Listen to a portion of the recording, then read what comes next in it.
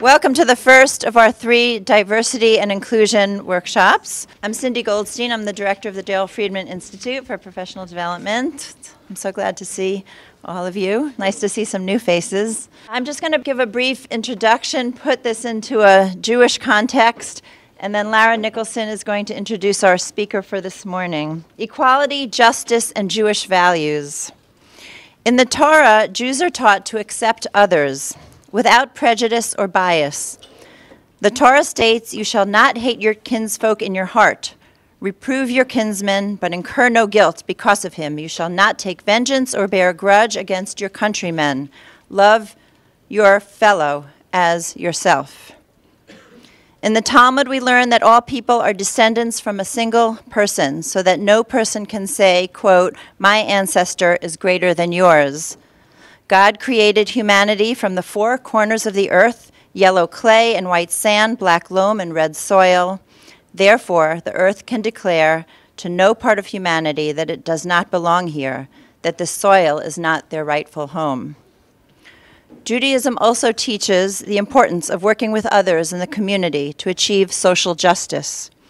We are taught that in a city where there are both Jews and Gentiles, the collectors of alms collect from both Jews and Gentiles. They feed the poor of both, visit the sick of both, bury both, and restore the lost goods of both for the sake of peace. We all have implicit bias, the topic of today's session, but we have a good model in our humblest of teachers, Moses. There is a moment in Torah where the priest Korach and his supporters rise up to challenge Moses. "Who are you to place yourself above everyone else? Didn't God say we are all holy?" Now those are fighting words, but Moses' response is instructive. He doesn't shout back. He doesn't yet call down the wrath of God. Instead, Moses falls on his face, literally down on the ground. The rabbis write that Moses casts himself down not to buy time or plead for help, but to examine, to seek to know and understand himself. Was there truth in Korach's accusation? Was Moshe guilty of arrogance or lust for power? Even Moses needed to ask the hard questions, to scrutinize himself, to be sure of his motives before he could respond. Beliefs and attitudes that we're unaware of can affect us and our relationships with others in unexpected ways. Implicit biases are outside of our awareness. They are not the same as thoughts and feelings we know we have but wish to hide because they are not socially acceptable. Implicit biases may even contradict values and beliefs that we hold strongly. So DFI is pleased to be presenting Year 2 of our collective work on diversity and inclusion, funded by the Blaustein Fund for the Enrichment of Jewish Education. Last year, many of you participated in a cohort learning how to engage segments of the Jewish population who are traditionally marginalized. JPro Day last year, and a spring event, focused on identities and stories of those in our community. This year, in addition to creating an online toolkit of resources, stay tuned, we are presenting these 3 workshops, raising awareness and celebrating the fact that diversity is the one thing we all have in common. Today's session is focusing on the personal understanding of our biases. The next session on April 9th with Cheri Brown and Larry Bell from the National Coalition Building Institute will focus on leadership as we understand the role identities play within our organizations. So Lara Nicholson, our DFI board member and member of our curriculum committee and co-chair of our diversity programs, will introduce Cheri Wilson. Hi everyone, thank you for coming today. And good morning to Cheri Wilson. Thank you for being here. I was very excited when I read Cheri's bio. It's very diverse, and there's a lot we can learn from her. We have one topic today, but we hope you'd come back. So our guest today, Cheri Wilson, is a nationally recognized diversity and inclusion, cultural and linguistic competence and health equity subject matter expert. So lots to learn. Most recently, she was the director of the Corporate Office of Diversity and Inclusion at RWJ Barnabas Health in New Jersey. Previously, Ms. Wilson was an assistant scientist in the Johns Hopkins Center for Health Disparities Solutions and an acting assistant director of the Quality Improvement Department at the Johns Hopkins Hospital. So very interesting background and studies. Ms. Wilson received a BA in Russian from Howard University, an MA in Russian Area Studies from the University of Minnesota, was a PhD ABED candidate in Russian History at the University of Minnesota, and received an MHS in Health Finance and Management from the Johns Hopkins Bloomberg School of Public Health. So needless to say, she's multilingual, going to speak English today, but she's fluent in Russian, French, and Spanish with a reading knowledge of German. So welcome, we're very honored to have you here. I had the pleasure of, gosh, that was 3 months ago, Cindy, for the Associated, on the Friday before Martin Luther King Day, there was a workshop, and so part of that talk, I was the speaker for that, so I'm pleased to be here. Today we're going to talk about diversity and inclusion. This can be very difficult work, so I always like to start with trying to touch our hearts, because this is heart work, is what some of my colleagues had said, because eventually, if we can touch our hearts, we'll eventually be able to change our own minds. And I love this series, Cindy, because in this session, we're going to be talking more so about how this affects us personally, but it's going to be very linked to your next sessions about how this works organizationally and then communally. A little bit of this will be about diversity and inclusion. I tend to be very intersectional, so not just race and ethnicity, not just sexual orientation, not just class, but how these all intersect with one another. I wanted to start off with some ground rules for today's workshop. First, confidentiality. You've all heard that statement. What happens in Vegas stays in Vegas. Kind of what happens in the JCC boardroom stays here. Next is we want to learn from each other. And for me, even as the presenter, that goes both ways. I leave every session I do learning something new and thinking, oh, I should incorporate that into my next workshop. So it goes both ways. I always like to emphasize we will not demean, devalue, or put down people for their experiences, lack of experiences, or difference in interpretation of those experiences.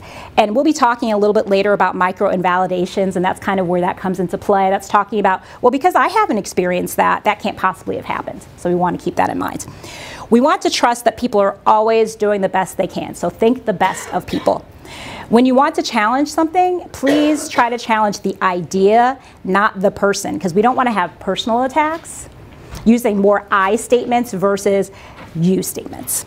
Speak your discomfort. And what I mean by that is I always have, I'm looking around, looking at body language, and I'll see someone where it looks like there's a burning thought. There's something they want to say, but they're holding back. Or they'll come up to me during the break or afterwards, and I'm like, why didn't you share that to the broader group? I'm sure someone had a very similar thought. We could have learned from that. So speak your discomfort. Or if someone says something that doesn't quite sit right with you, please, please speak up.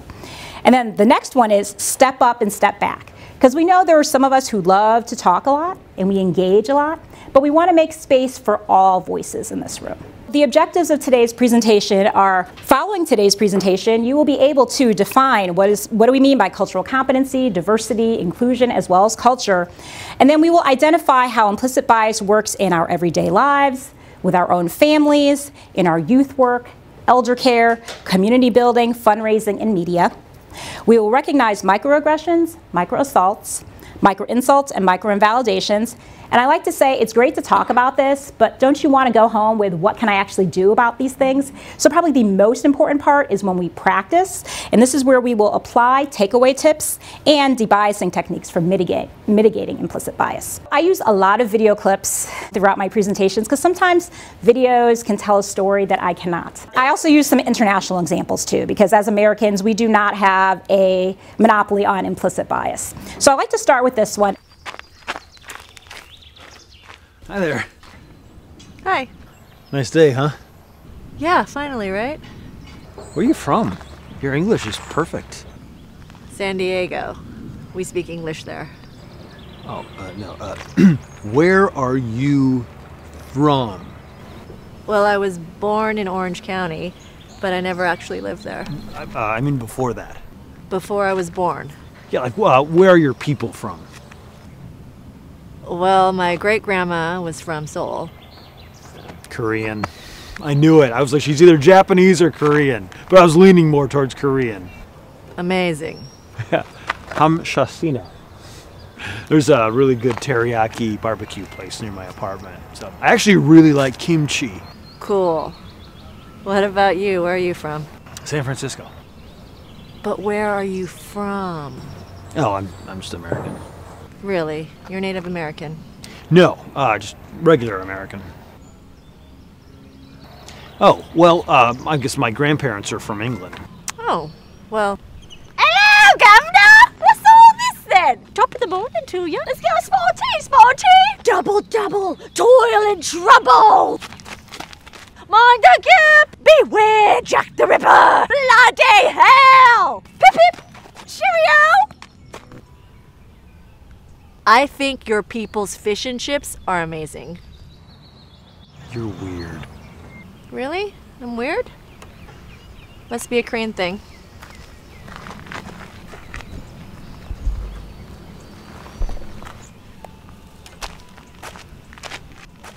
Has anyone ever been in that situation? Right? We're all, as humans, we are all naturally curious. There's got to be a better way to ask where people are from, what are your origins, right? Because otherwise what you're doing is making someone seem like a foreigner in their own land. For all we know, her people could have been here longer than his people were, right? But he's assuming, right, they were, right? Absolutely, but you know, that can be a very, very loaded question. So I actually wanted to start off with a name exercise. We're a relatively small group. We're going to break into pairs. And in pairs or small groups, I'll demonstrate first, but you're going to discuss your name for a few minutes. So you're going to talk about one, who named you, for whom are you named, what does your name mean, what has been your experience with your name, and is there anything else you'd like to share about your name? So I'll start just to demonstrate. I was named by my mother. I was named for my mom's best friend in junior high school. They had a pact, this little junior high teenage pact, that if they had daughters, they would name their daughters for one another. So my mom's best friend in junior high was Cheri Charmaine. Well, Cheri Charmaine never had a daughter, so she wasn't able to hold up that end of the bargain, but I am named for Cheri Charmaine. My name means, it's actually French, it's Cheri in French. I unfortunately have the incorrect spelling. I should have the feminine spelling with an E on the end. For anyone who speaks French, I have the masculine spelling. It means dear or darling. What's been the experience with my name? Lots of teasing, you know, my Cheri amour. I'm a 70s and 80s kid, so Cheri don't like it. Think of every, you know, oh, Cheri, you know, being mispronounced all the time. Is your name Cheri, Charlotte, this, that? I don't bother most of the time, you know, unless someone's introducing me, I might correct them, but I answer to Cheri. So that's been my experience with my name. So if we could take about 5 minutes and, you know, pair share. So one person share this about your name, and then the other person share. Are there one or two brave souls who would like to share what the experience was like? Minda and I are complete opposites. I have the most common name of 1973, the year I was born, and she has a name that she has never met another one of. And yet there were similarities between us about our experience and growing into our names and what we know about it and how we were named. So though there was vast difference, there also felt to be a lot of similarities. My name is Devera. And most people call me Deborah. There's not even a B in my name. It is incredible because when I was a little girl, I couldn't even spell it till like the 2nd grade. But now that I'm growing older, I appreciate it a little more. And I was named after my grandfather, David, and my mother heard this name. And there aren't very many. I found, though, I've not lived in Baltimore forever. I'm almost a newcomer, but I never found another Devera until I moved to Baltimore. Spelled differently, but she pronounces it the same. Let's touch a little bit upon cultural competence, diversity, and culture. So I mentioned at the beginning I'm very intersectional, so it's because of all of the cultural groups to which we belong. And Cindy, I believe you sent out the question, right? What experiences have you had? Think of the cultural groups to which you belong. We tend to think only, well, it's where I was born. Well, it's a combination of things. What's your race? What's your ethnicity? What's your religion? Are you college educated? What's your socioeconomic status? What's your sexual orientation, your gender, as I look around the room and see that we don't have much gender equity, as an example, right? That's a component of diversity. What's your gender identity? Were you born in the United States? Is English your first language? There are so many components of who we are. What do we mean by cultural competence? I like to refer to this as lifelong learning. It's a developmental process and it evolves over an extended period of time. So even though I do this work professionally, I am constantly learning. There's a webinar I'm going to be listening in on tomorrow. I go to workshops, trainings, etc., because there's just so much to learn and no one will ever truly be knowledgeable about every aspect of culture, ever. It's not possible. But what I like to say is it's not a one and done. So, you know, I know this is your second year of this. This is fantastic, and this is exactly what you're doing. It wasn't a check the box. Hey, we had one session, check. Hey, we're all culturally competent, and you move on. That's not what we're talking about at all. And then I thought this was fantastic because, to Cindy's point about how we're doing this, the personal, the organizational, communal, it totally dovetails with this, cultural competency. It starts on an individual level, and then it moves to an organizational level, and then systems, and it affects our awareness, our knowledge, and our skills, and there's a whole cultural competence continuum, which I'm not going to talk about today, but you can be anywhere on this continuum based upon what the culture is. And culture is very dynamic. And so, like I said, there's no way you could ever possibly know everything there is to know about any culture. The reason why I started off with that name exercise is when we look at our identity, one of the first things we are assigned at birth, besides our sex, is our name. And it is so loaded because just with the two experiences that were shared and what you heard in your pairs or small groups, our names are a primary part of who we are. How many people have had the experience of, and several people mentioned this, people constantly mispronounce your name? Or they call you a name that is not your name at all. Or I can't pronounce your name and I'm not going to make the effort, so I'll call you something else entirely, right? So because I do this work, I tend to, like if I didn't catch your name the first time or I'm not quite sure how to pronounce it, could you repeat that? It might take a couple of times, and then I go off of that because that is just so vitally important to who we are. But then when we move on to other aspects of who we are, this primary stuff, and I'll talk about this a little bit later, it's pretty much a lot of the stuff that we can see.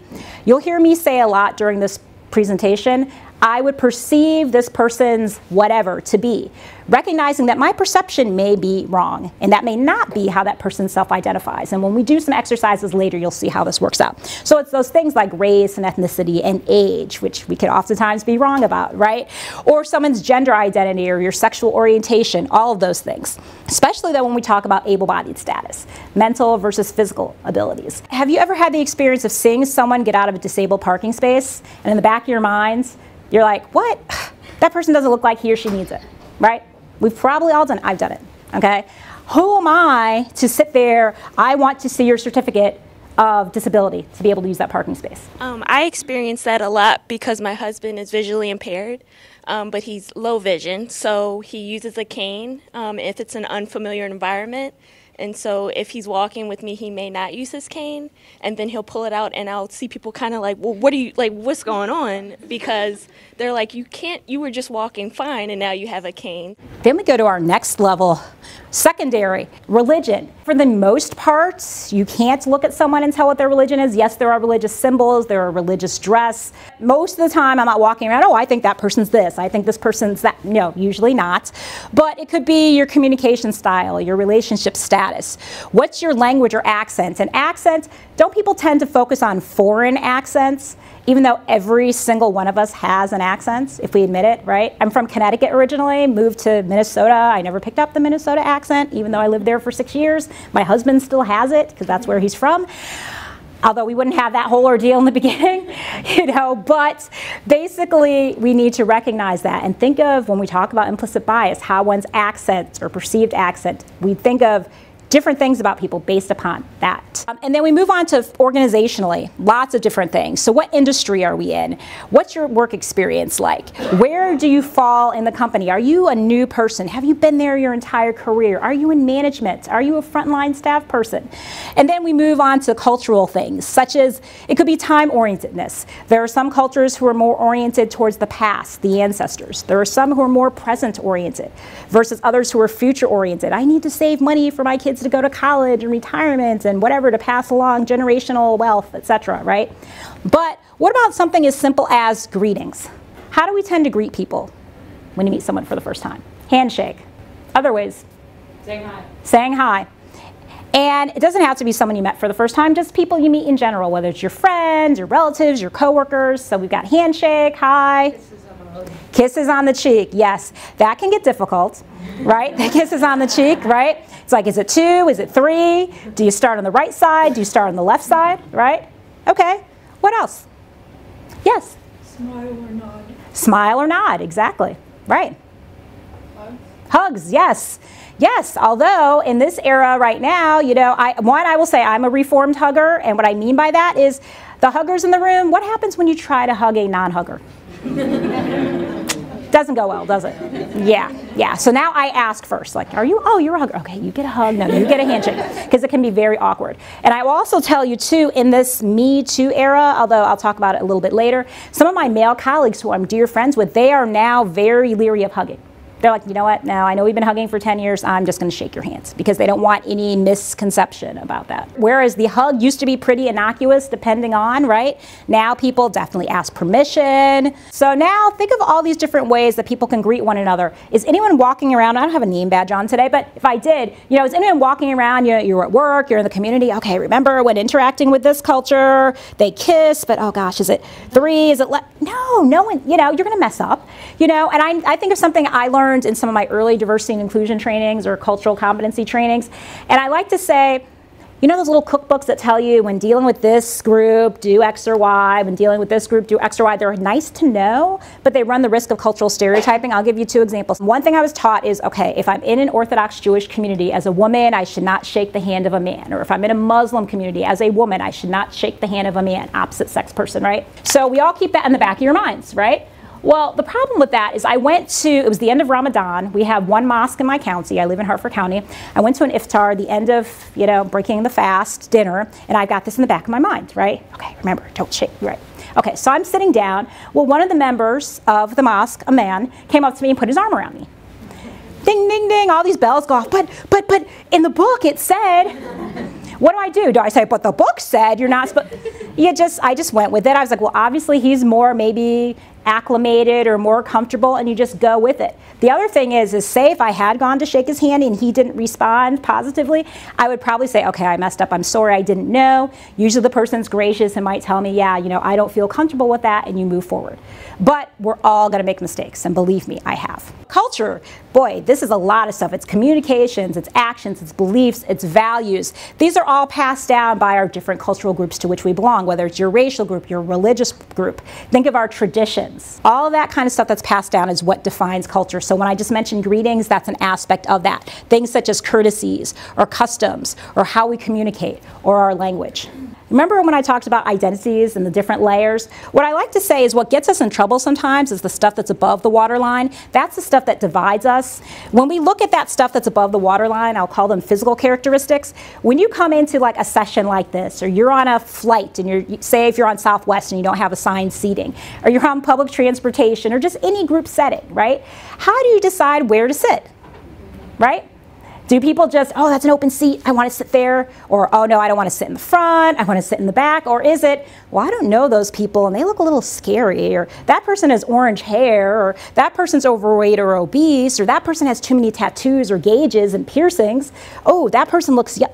Is that what's going through our mind? So the social experiment that I'll remind you about later is next time you're in one of those situations, people watch. And you'll kind of see what's going through people's minds. I know when I'm sitting on the metro or something, I'll see people walking down the aisle. And it's like open seat, right?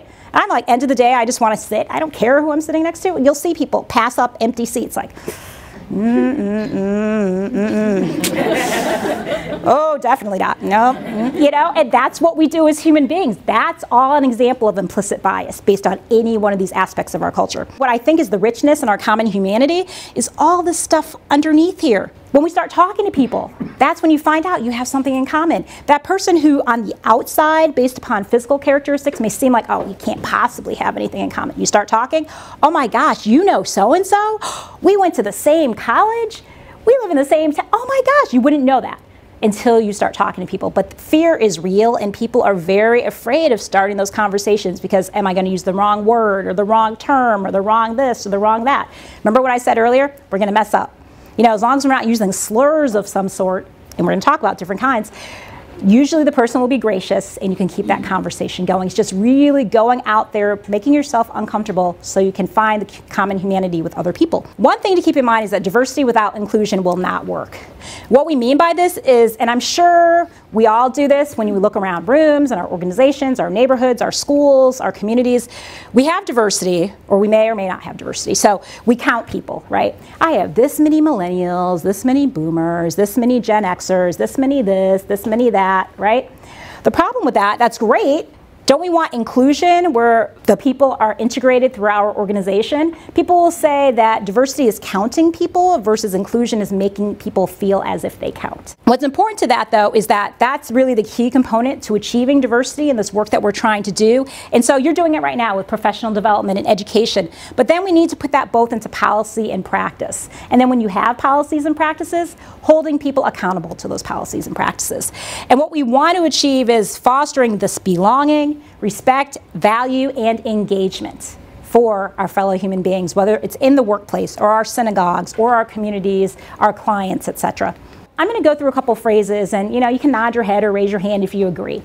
So one is treating others the way you would like to be treated, valuing and appreciating differences, changing people's biases, respect. I'm not Aretha, so I won't sing that, but R-E-S-P-E-C-T. Treat everyone the same, tolerance.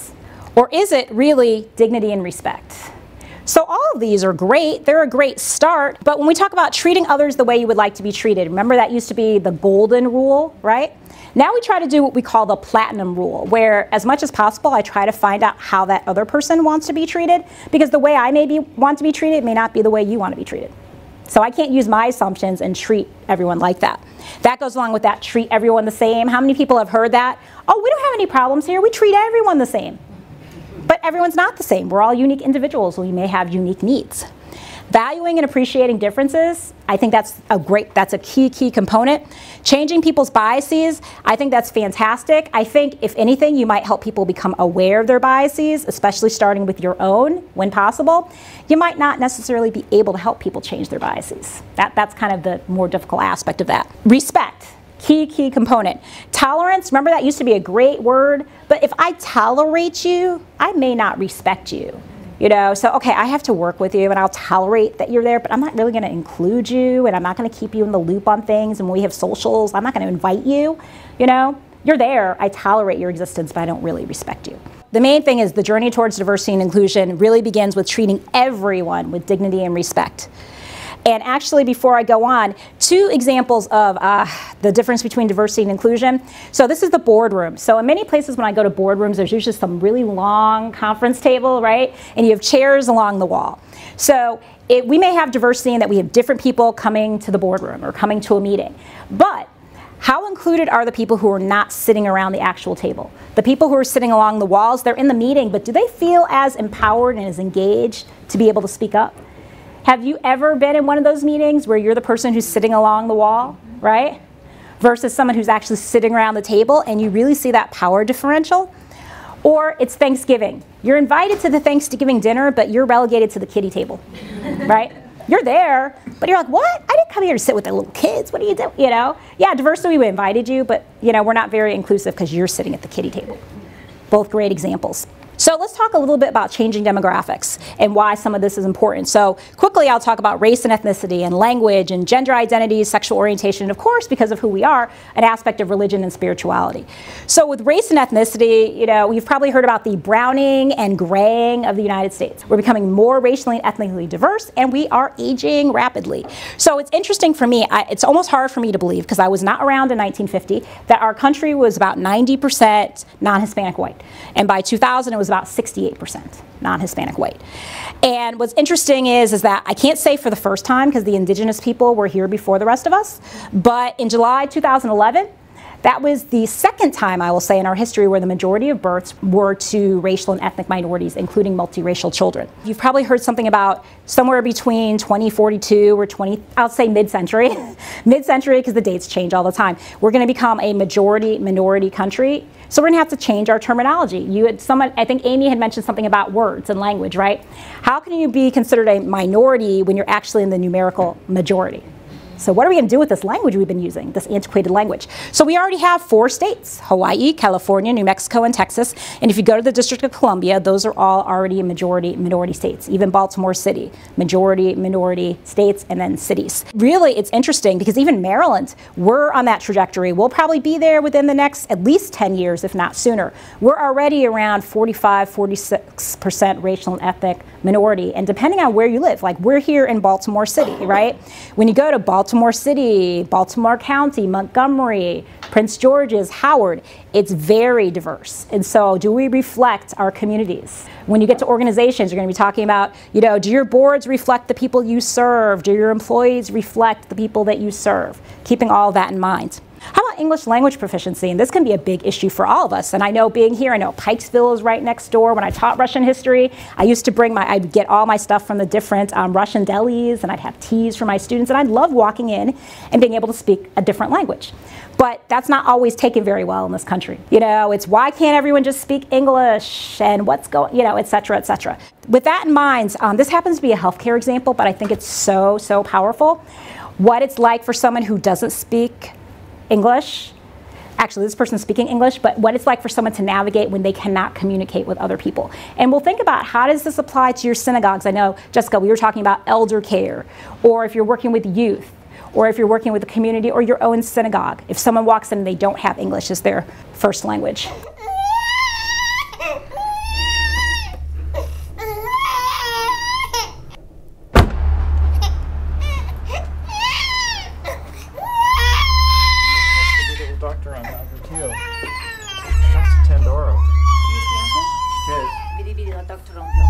Excuse me, sir. I'm so sorry. Look, she's been crying nonstop. She has a temperature of 105. I don't know what to do. Marapedik. Vi paroles lasant. No, please. Just every time I feed her, she throws up. I don't know. Vi paroles lasant. What are you saying? Can you just look at her? No, she's burning up. Just feel. You paroles la anglan. What? She's burning up. Feel her head. Okay, tranquilli, kananche. Demande is Askan. What is he doing? Do you have? Oh, my baby, she's got a temperature of 105. Every time I feed her, she throws up. Please, can you? Look, she's burning up. Feel her head. Please, just feel her head. Feel her head. Just someone let me in to see the doctor. No, does anyone understand what I'm saying? Please, someone help me. 8% of U.S. citizens speak limited English. For these 25 million Americans, professional interpreters can mean the difference between life and death. So, has anyone ever been in that kind of a situation personally or dealt with clients? Would anyone be willing to share? Okay. I worked at a local hospital where we needed the use of interpreters, and I had to use them at times to interpret what my clients were saying. Excellent. Thank you for actually using interpreters, because oftentimes, I mean, we're not going to turn this into a healthcare session, but I know some of you work with elders, you work with youth, we're talking education. How do you navigate any of these systems? You're filling out an application for something. What do? They thrust a paper in her face. I can't read this, right? How do you navigate any of these systems when you don't speak or understand or read, right? So thank you for using interpreters. I was just going to say that I was traveling abroad and needed police support at one point, and I wouldn't say that we got support, but the police did come. I don't know what the language barrier made it impossible for us to really navigate. And then also too, that's a frightening situation, and the inability to communicate. What if it were a life-threatening situation? You probably wouldn't have been able to get your point across and get the help that you needed. I led an overseas program where I was responsible for 15 college students, and I had one who got very sick, and we had to go to the hospital, and I didn't speak the language, and there were also a lot of cultural differences, so they didn't have clean water. So I had my driver who was with us who did interpreting for me, but then it was like, we need to get fluids for this person. Okay. Where do I get fluids? It's 2 o'clock in the morning. And the hospital didn't have the resources available, so trying to navigate even getting the health care that this student needed was very scary, and thankfully there was someone there to help navigate that, but if I was by myself, it would have not gone quite so well. This wasn't a crisis, but I was in the Peace Corps in West Africa, and you know, they gave us language training, local language training, and what was really interesting is some people could hear you speak like a 3-year-old or a 4-year-old, which is how I sounded initially, and still treat me like an adult, and other people would just crack up, you know, because my vocabulary was so limited. So it really changed how I interpreted other people speaking English in a limited way. One of the programs that I work with at JCS is called Mitzvah Mobility. We provide essential rides for clients to medical appointments and government agencies. And at one time we supplied most of our drivers for the use of them driving Russian language or Farsi language speaking clients, a list of communicable phrases that they could use. And today, due to smartphones, now they just use a translator app. They speak English into the app. It translates to the client in any language that they speak. They can speak their native language, and it translates it back to the driver in English. So it's a win-win situation. So that's great because, excuse me, that's talking about the use of technology and how it can assist. Now, the one caution I will say about those apps sometimes, and I did a session with the American Translators Association last October. I took some phrases, I found some great phrases online, and we ran them through Google Translate, and they completely did not come out when they were spit into English and then translated back. It just was gobbledygook, it was garbage. But it can help you, you know, and that's great for being able to communicate there, but when people are in healthcare settings or educational settings or criminal justice or social services, yeah, okay, you can't understand this consent form, you're signing your life away, let me use Google Translate. That is not so great there, but definitely instances like that, just basic communication, that can be fantastic. As many times as I've seen this, and I should have told you what the acronym meant, it's the Texas Association of Healthcare Interpreters and Translators. This video clip is on YouTube, but it came out in 2010. And as many times as I've seen this and having kids, it's just, you can feel the tension at the end of this, you know, because do you see any empathy in here at all? You know, it's just like, oh, another one of those people who can't speak our language and, you know, whatever, you know. And when we talked about you used an interpreter, so someone who actually was a trained interpreter, they're using some random guy out in the waiting room. Sometimes we use people's children. So imagine you're the child going in, it's your IEP, your individualized education plan in the educational system, and your parents don't read or speak English, but we're having you serve as the interpreter for your parents as they decide, are you going to special ed or are you going here? Are you getting mental health services? I mean, it's really putting people in a very, very difficult position. So at the end of this, it said 8% of Americans, so actually, and I would encourage you, American Fact Finder is part of census.gov. You can get great data on your own community, whether it's the zip code level, your county, your state. It's great when you're trying to plan what you're doing, and not just for language, race, ethnicity, vacant housing units, educational level, foreign-born populations, people who are limited English proficient. It's a great way to learn more about your community. So we have more people who are born abroad, so foreign-born residents, more who speak a language other than English at home. So you could be someone who comes to school and you're a child and you do speak English in school, but the rest of the time you're not in school, you speak some other language. And then lastly, those who speak English less than very well, that's a legal term, which defines our limited English proficient population. So if the trays returned and she weren't speaking English, she would be one of our LEP people. And you all gave great examples of people who would need those services. What's interesting is, has anyone ever heard, oh, you know, English is the official language of the US? We don't have one. We're not like France where it's English and French, or you go to some other countries and they have 4 or 5. We don't have one, actually. So what was interesting is back in 2009, there was an idea that there were at least 322 languages that had been captured by the US Census. That number's now up to 350. We happen to be here in Maryland, and we are at 117. Even states that we don't think of as diverse, like, okay, I'm from Connecticut, but I'll say Maine, 74. Because of increase, whether it's refugees or migrants or whatever. So this is a hot topic for many people. I mentioned people where English is not their first language, but what about if you're an English-speaking person and you have low literacy, right? And you don't read very well, or you're functionally illiterate. Take a minute to try to read this. So, okay, dating myself, think of tape, cassette tape, boom boxes, the 2 little spinning heads in there. You had to clean them with rubbing alcohol and cotton swabs. You know, there's a capstan in there. It's like, what is that? First of all, the letters are in reverse. Did anyone just give up? I'm looking around the room and a couple people are like, well, forget it, right? I'm done. Well, this is what it looks like, and we communicate a lot through written text, right? They get, mortgage applications or your whatever it is, here's a pile of papers, good luck. And you see people struggling to try to read these kinds of things. So this English language proficiency isn't just for those where English is not your first language, it's even for those where English is their first language. So keep literacy in mind too, because that's an aspect of diversity as well. So sexual orientation and gender identity. So what's interesting is that the number of Americans identifying as LGBT is increasing. Based upon the Pew Research Center, in 2012 it was about 3.5% of the population, and now it's about 4.1% of the population, totaling about 9 million people. So that's more than the population of the state of New Jersey, which is not a small state. And what's interesting though is, and I love this because I love to see stratified data, it's great to see a group as a whole, but let's be intersectional and break this down a little bit. They break it down gender-wise, race, age, and household income. And they could go even further. If you look at household income and you break it up by race or age or whatever, you would see vast differences. What's interesting is this is showing throughout the country, and the darker blue colors are showing you the areas that actually have the largest LGBT populations, being lesbian, gay, bisexual, transgender. Sometimes you'll see a Q there, queer or questioning. Sometimes you'll see an I for intersex. Sometimes there's a plus because there are a multiplicity of other terms people may use to identify themselves.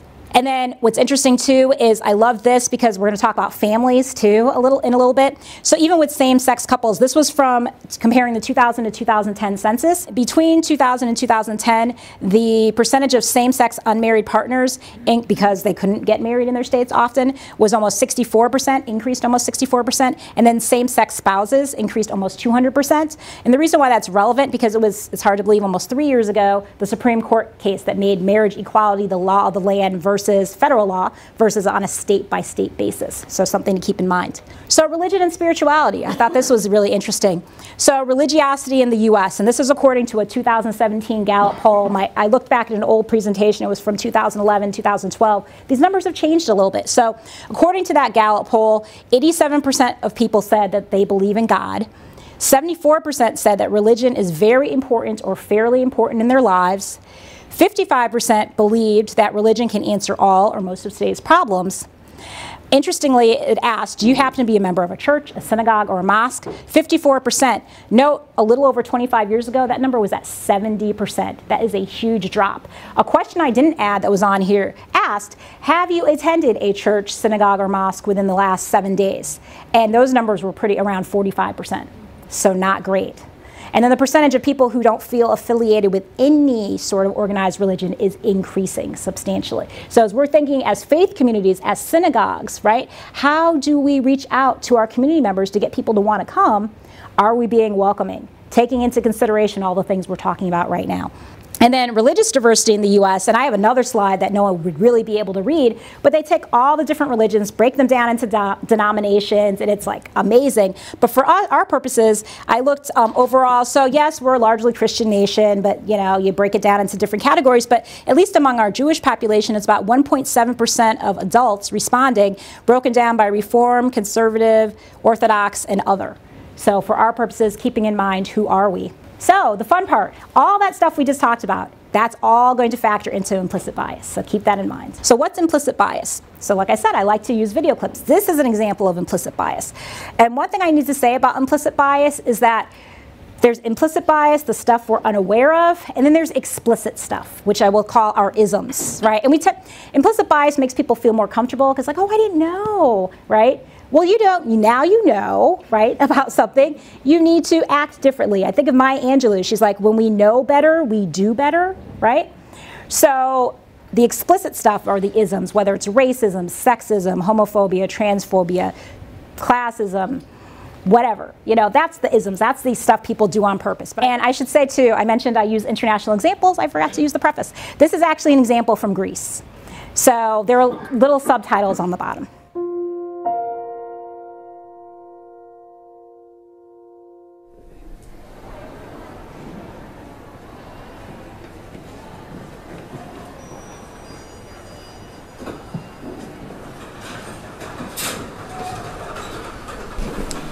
Αγάπη μου, κάτσε από εδώ.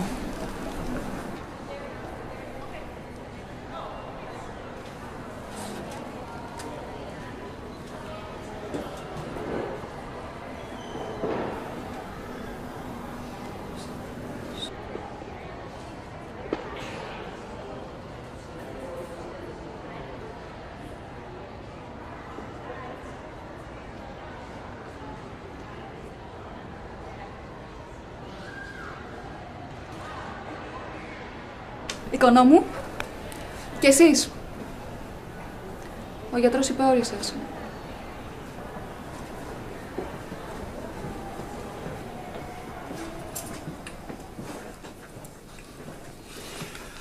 Καλημέρα. Καλημέρα. Ανούλα, τι βλέπω. Ομόρφιες μετά την επέμβαση,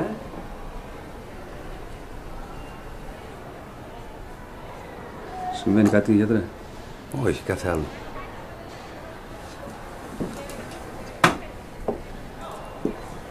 Να σας γνωρίσω τον Τζαφάρ. Είναι ο δότης μυελού των οστών για την Άννα.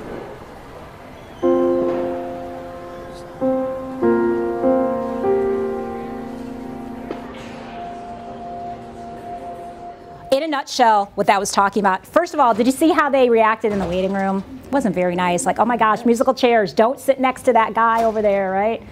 Think of from a child's perspective, what kind of message is that sending to the kid? Be afraid of people or right, look like him. Right, so they go in, and this is a doctor's appointment, and they're kind of wondering, wait, why is this guy coming in with us, right? So the doctor says, oh, Anula, you look prettier since the operation. And, oh, thank you, thank you. And the dad asks, wait, is something wrong? Who's this guy?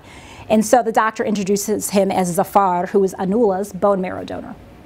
So basically, he saved her life so that she could have a bone marrow transplant. So he was the donor. And can you imagine? So this is the guy who saved your daughter's life, and you've just treated him completely shabbily, horribly, rudely in the waiting room. So for me, that is just so powerful. What I noticed right away is that when the little girl, when they first walked in, she sat down right next to him and didn't even, she smiled, and it was the parents, so it's how much of it is learned compared to what's natural. Absolutely. Thank you. No, you're absolutely right. Because for the most part, I know people say, oh, I don't see color, or kids see color, but they don't usually ascribe anything negative to it, right? Unless they see things like this, behavior like that. Well, again, what kind of messaging are we sending to our children? So I just thought that was such a powerful example. It's like, oh my gosh, just not a very nice way to treat an individual. So what is it? What do we mean by implicit bias? So this is a term that was coined back in 1995 by some researchers, Mahzarin Banaji and Anthony Greenwald, and their team of researchers at the University of Virginia, University of Washington, and Harvard.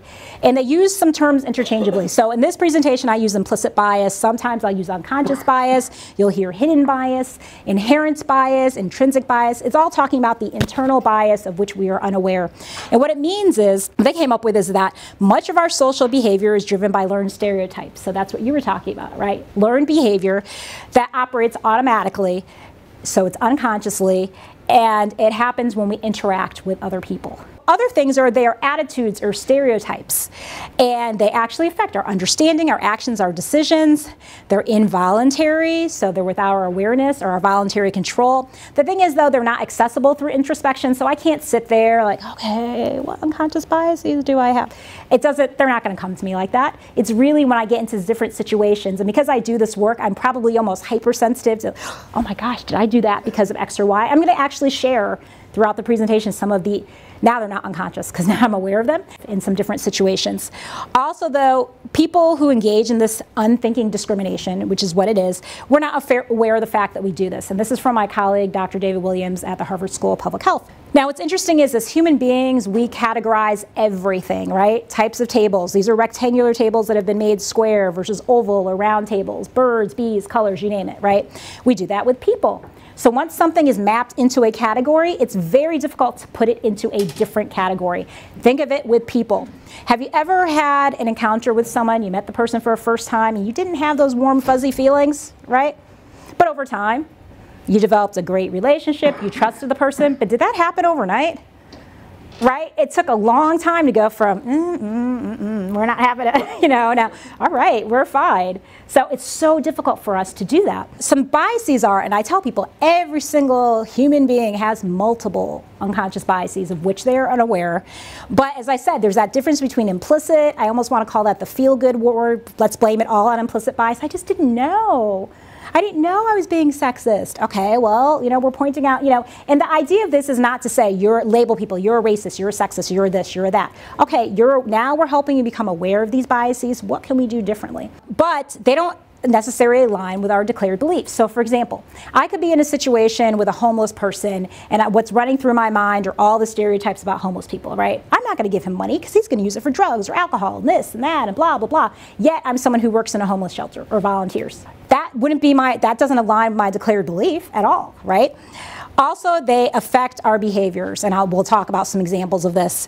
But I will say, I don't think we'll ever be able to completely eliminate them, but I think we can kind of unlearn some and change them a little bit. Now, what's interesting is there's a whole neuroscience behind this. And in fact, at The Ohio State University, there is an institute, the Kirwan Institute on Race and Ethnicity. And when I talk about additional reading, they have a Science of Implicit Bias review. It's a whole literature review on implicit bias that year. And it's been coming out every year since 2013. So if you're ever interested in, I want to learn about implicit bias in religious communities or in education or sports or this or that, rather than you having to do the legwork, they do it for you. Now, what this is like, though, is remember, we all had that fight or flight. We had to know very quickly, friend or foe, is this thing going to eat me? Make the wrong decision, you're not going to be here, right? But our brains still operate from the amygdala doing that. So 2 great examples of how our brains operate unconsciously. So a couple people at the beginning were talking about it's a short week, right? Okay, so say on Friday, you normally take your regular route to work or school or wherever, right? But Friday, you don't have to go to work. What happens when somehow your mind automatically, I wanted to go to the grocery store. What the heck? Why am I going towards work? Right? Has that ever happened to anyone? Right? Yes. The car does that. Somehow it has a hold of me. It's dragging me to work, right? Or have you ever had the experience of getting somewhere, you've driven, you've walked, whatever, and you're like, whoa, I got here, but I don't really remember driving. Yeah. That is your brain working on autopilot, I like to say. And that's that part of the brain we're using for this unconscious bias. So those are all just examples. So we're going to do a little experiment here. It's kind of fun. Basically, you might have seen this is the Stroop effect experiment. And what we're going to do is we're going to take the first 2 lines starting left, reading left to right, and we're going to name what the color is. So if we start in the upper left-hand corner with this, what color is that? Red. Okay. Yellow, blue, green, black, pink, orange, brown, gray, purple. Pretty easy, right? Okay, we're going to do the same thing on the next slide, and we're going to name the color. So what's the color? Blue, brown, black, red, blue, gray. Whoa, what's going on here? I saw some stumbling on the first one, right? We said, what is our brain tricking us into doing, right? Because probably we can all read, I would perceive that we can all read in this room, right? Instead of us focusing on the actual color, your brain's tricking you to read the word. That's how our brain makes associations. So we'll talk a little bit more about that in a second. Through priming. You might have heard of priming exercises, a fun thing in psychology. So the first thing we're going to do is, what does a rabbit do? It likes to hop, right? Okay, so we're going to say the word hop 10 times, right? Okay, so let's begin. Hop, hop, hop, hop, hop, hop, hop, hop, hop, hop. What do you do at a green light? Oh, you had to think about it. I just primed you to say stop, right? Because you've got that and you're right. We all know you're supposed to go, but yes, I heard a couple people say go, and also I heard a pause. Think about it, right? But that's what we do. Okay, the next thing we're going to do is say the word white 10 times. Ready? Okay. White, white, white, white, white, white, white, white, white, white. What does a cow drink? Milk. Water. Oh, wait. Yes, water. But those who said water weren't that quick to say water. You had to think, because I've just primed you with this first one, right? Yes, yes, yes. Can you put it in a toaster? Oh, that's my next one, actually. Darn it, yes. So he got yes. So he's on to me. So that's exactly what the next thing was.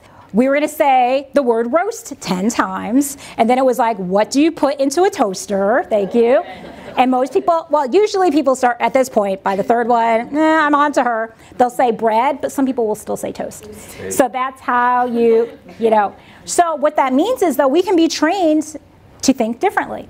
So that's what priming is, actually. What it is, it's human memory, and it attaches certain things. So the fact, if you see something that's yellow and it's shaped kind of like a sort of a crescent, you know, oh, yellow, banana, they're related, right?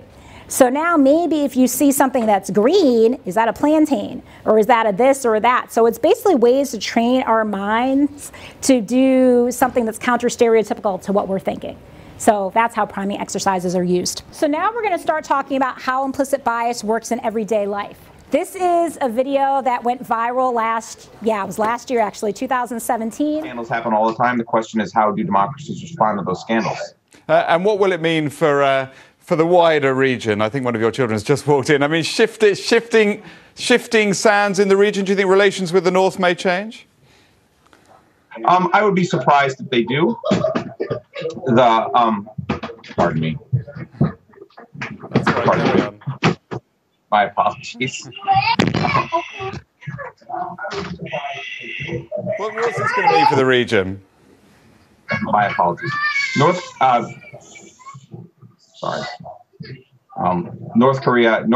South Korea's policy choices on North Korea have been severely limited. Basically, every work-at-home parent's nightmare, right? Right. So you might recall, some of you had seen this. Who did people think the woman in the video was? The nanny, right? I've got to tell you, even some of my friends who do diversity and inclusion work, we were talking about this. Did you see that video that went viral? Yeah, that nanny looked so afraid. And they do this work too. Remember I said we mess up? And I was like, well, what would make you think that she's the nanny? Well, and I'm like, but she's not the nanny. And yes, I accidentally went forward. But yes, this is Professor Robert Kelly. They live in South Korea. His wife, Juna Kim, and their children, Marion and James. And those kids are so cool. They're actually making a little cartoon about them.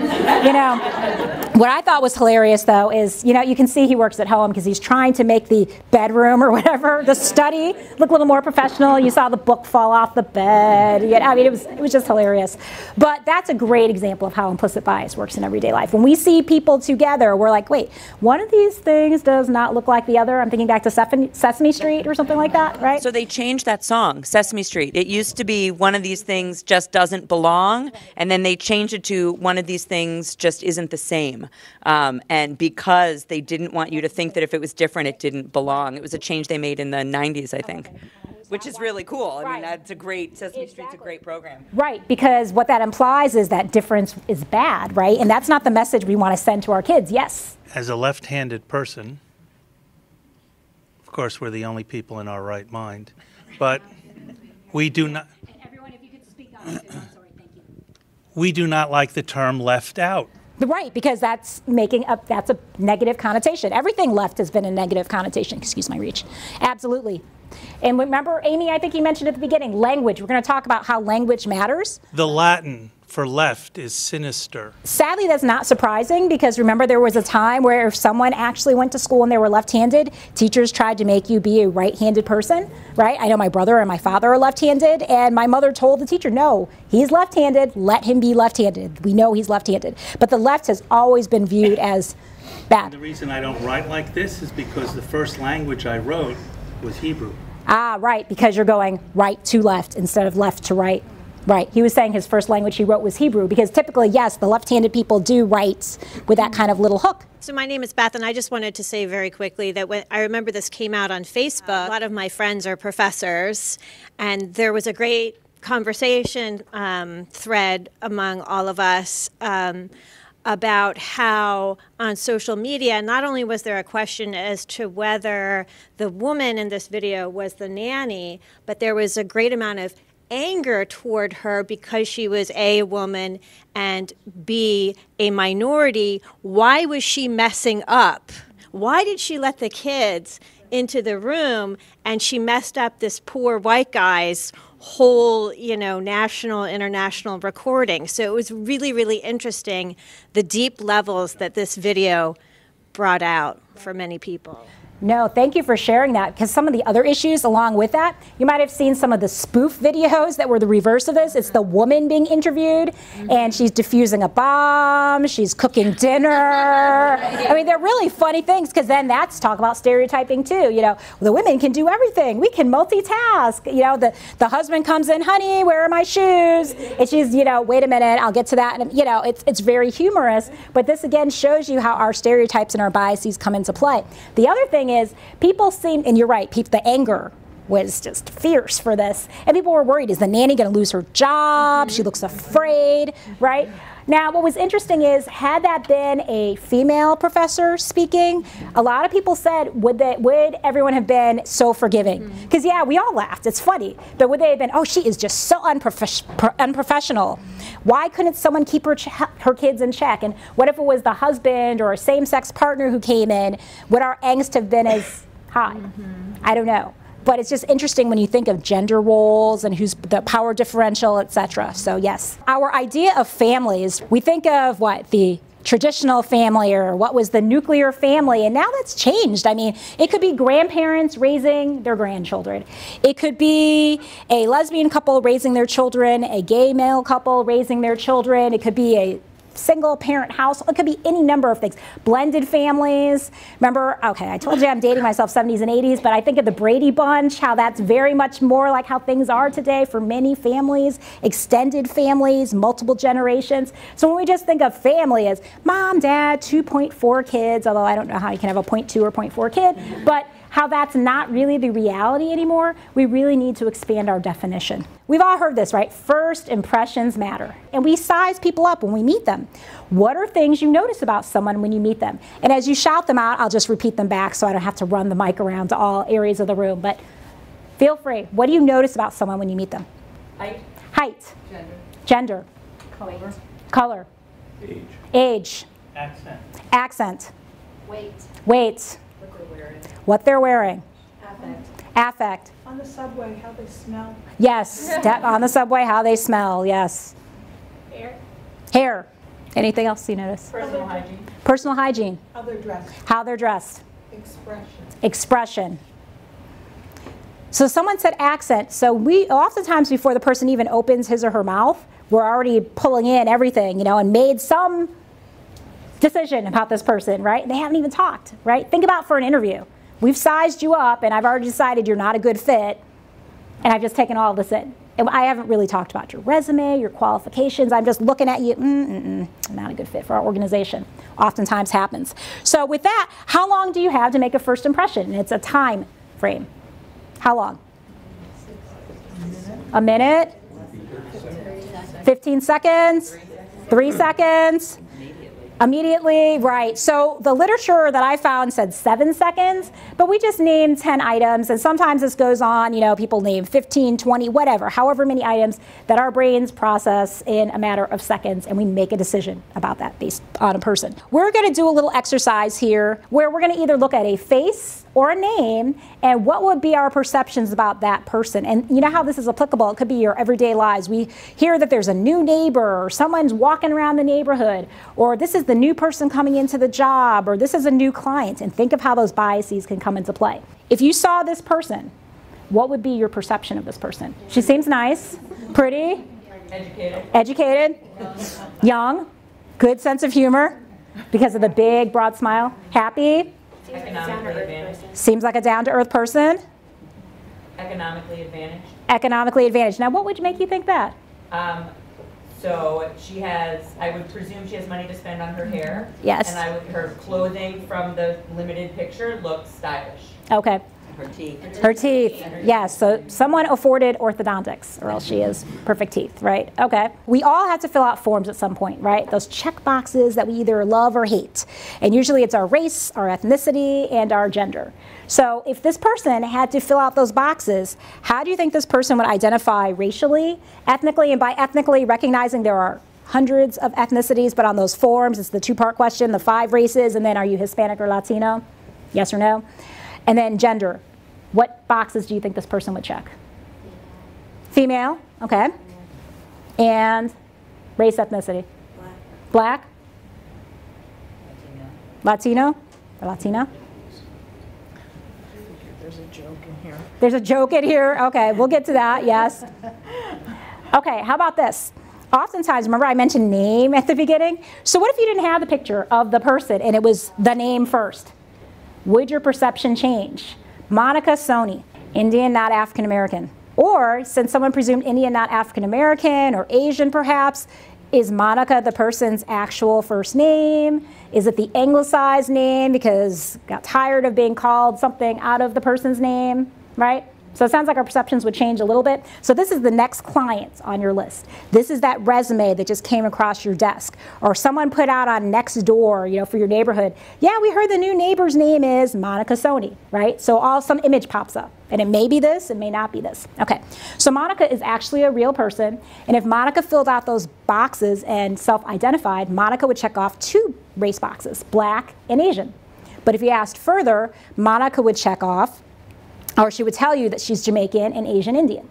So we were kind of half right on both regards. Gender-wise, and when we're thinking only binary, so male, female, recognizing that there's a whole continuum and you can identify as other things as well, would check the box female.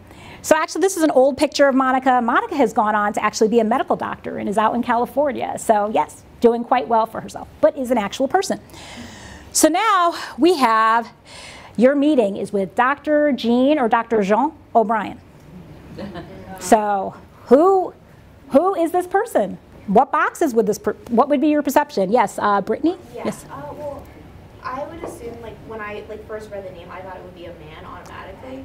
But with the name Jean, I would think it'd be a woman. Okay. Yeah. It could be, okay. What about doctor? What do you think of when you, for some reason, what do we jump to when you hear doctor so-and-so? Medical doctor, as if that's the only doctor that exists in the world, right?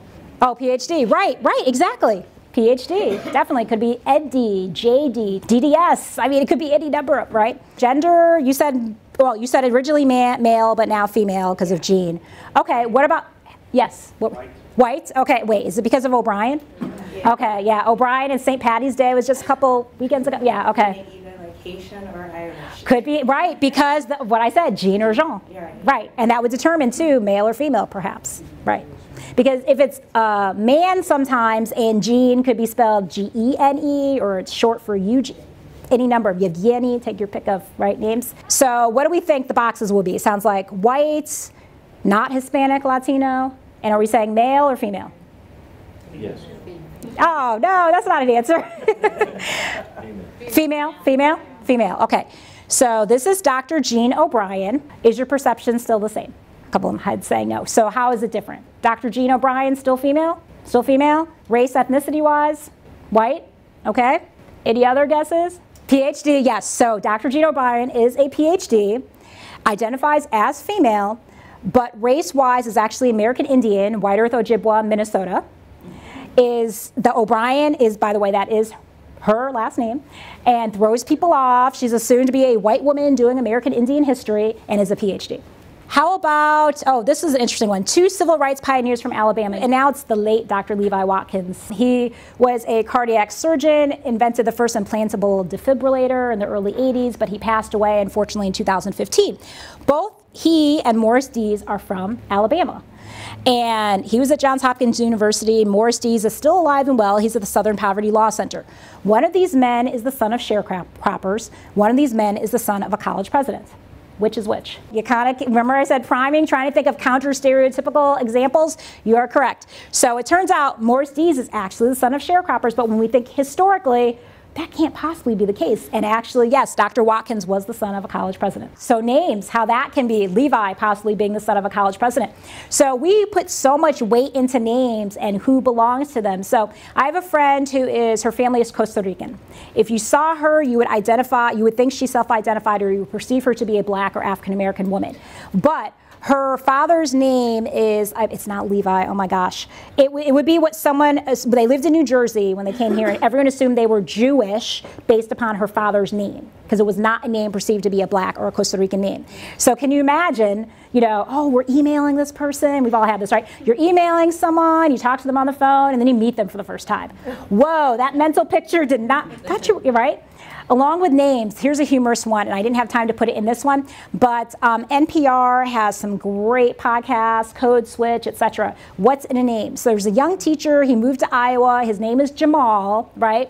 And when they asked for a profile, Jamal's heroes were Muhammad Ali, his favorite sport was basketball, his name was Jamal.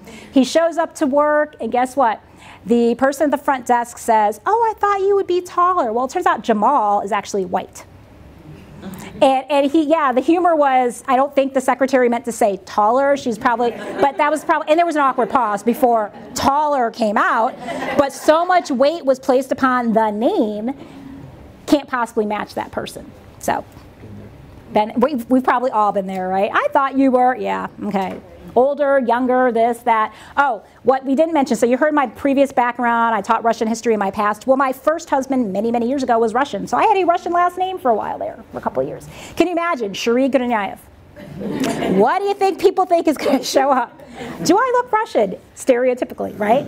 Probably not. Now, because I speak Russian, my friends who are Russian or people I meet who are from somewhere in the former Soviet Union do ask, so what part of Russia are you from? I'm like, oh, I'm American. What? Your Russian's pretty good? I go, yes, I know, but I'm not. So, again, people can be fooled, I guess. So, who are we? This particular group could check the same box. Now, you will see some of the faces are repeated multiple times, but they all can check the same box on forms. So, who are these group of people? What are they? What box would they check? U.S. citizen. Yes, they could check the U.S. citizen box, but it's another group. They're actually Hispanic from South Florida, but yes, we do actually talk about Latinx. Now, what's interesting is when I look at these pictures, I would perceive all these people to be, wow, they could be any race on there. I see some people who I would perceive to be white, some people I would perceive to be indigenous or Asian or black or whatever, but they all happen to fall under this Hispanic category. Now, don't we use the terms Hispanic and Latino interchangeably as if they're one and the same? And that's how they're listed on forms too. It says, are you of Hispanic or Latino or Spanish origin? I think that's how that's listed on the form.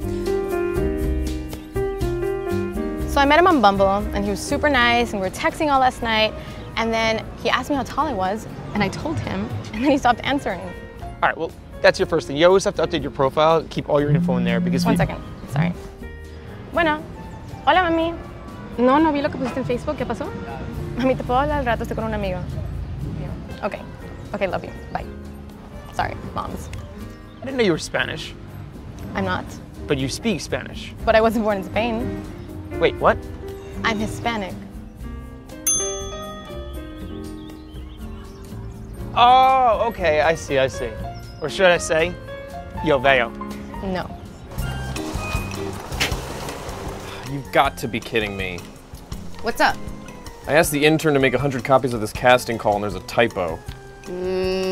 Donde? I don't see a typo. Look, they put an X at the end of Latino. Latinx? It's Latinx.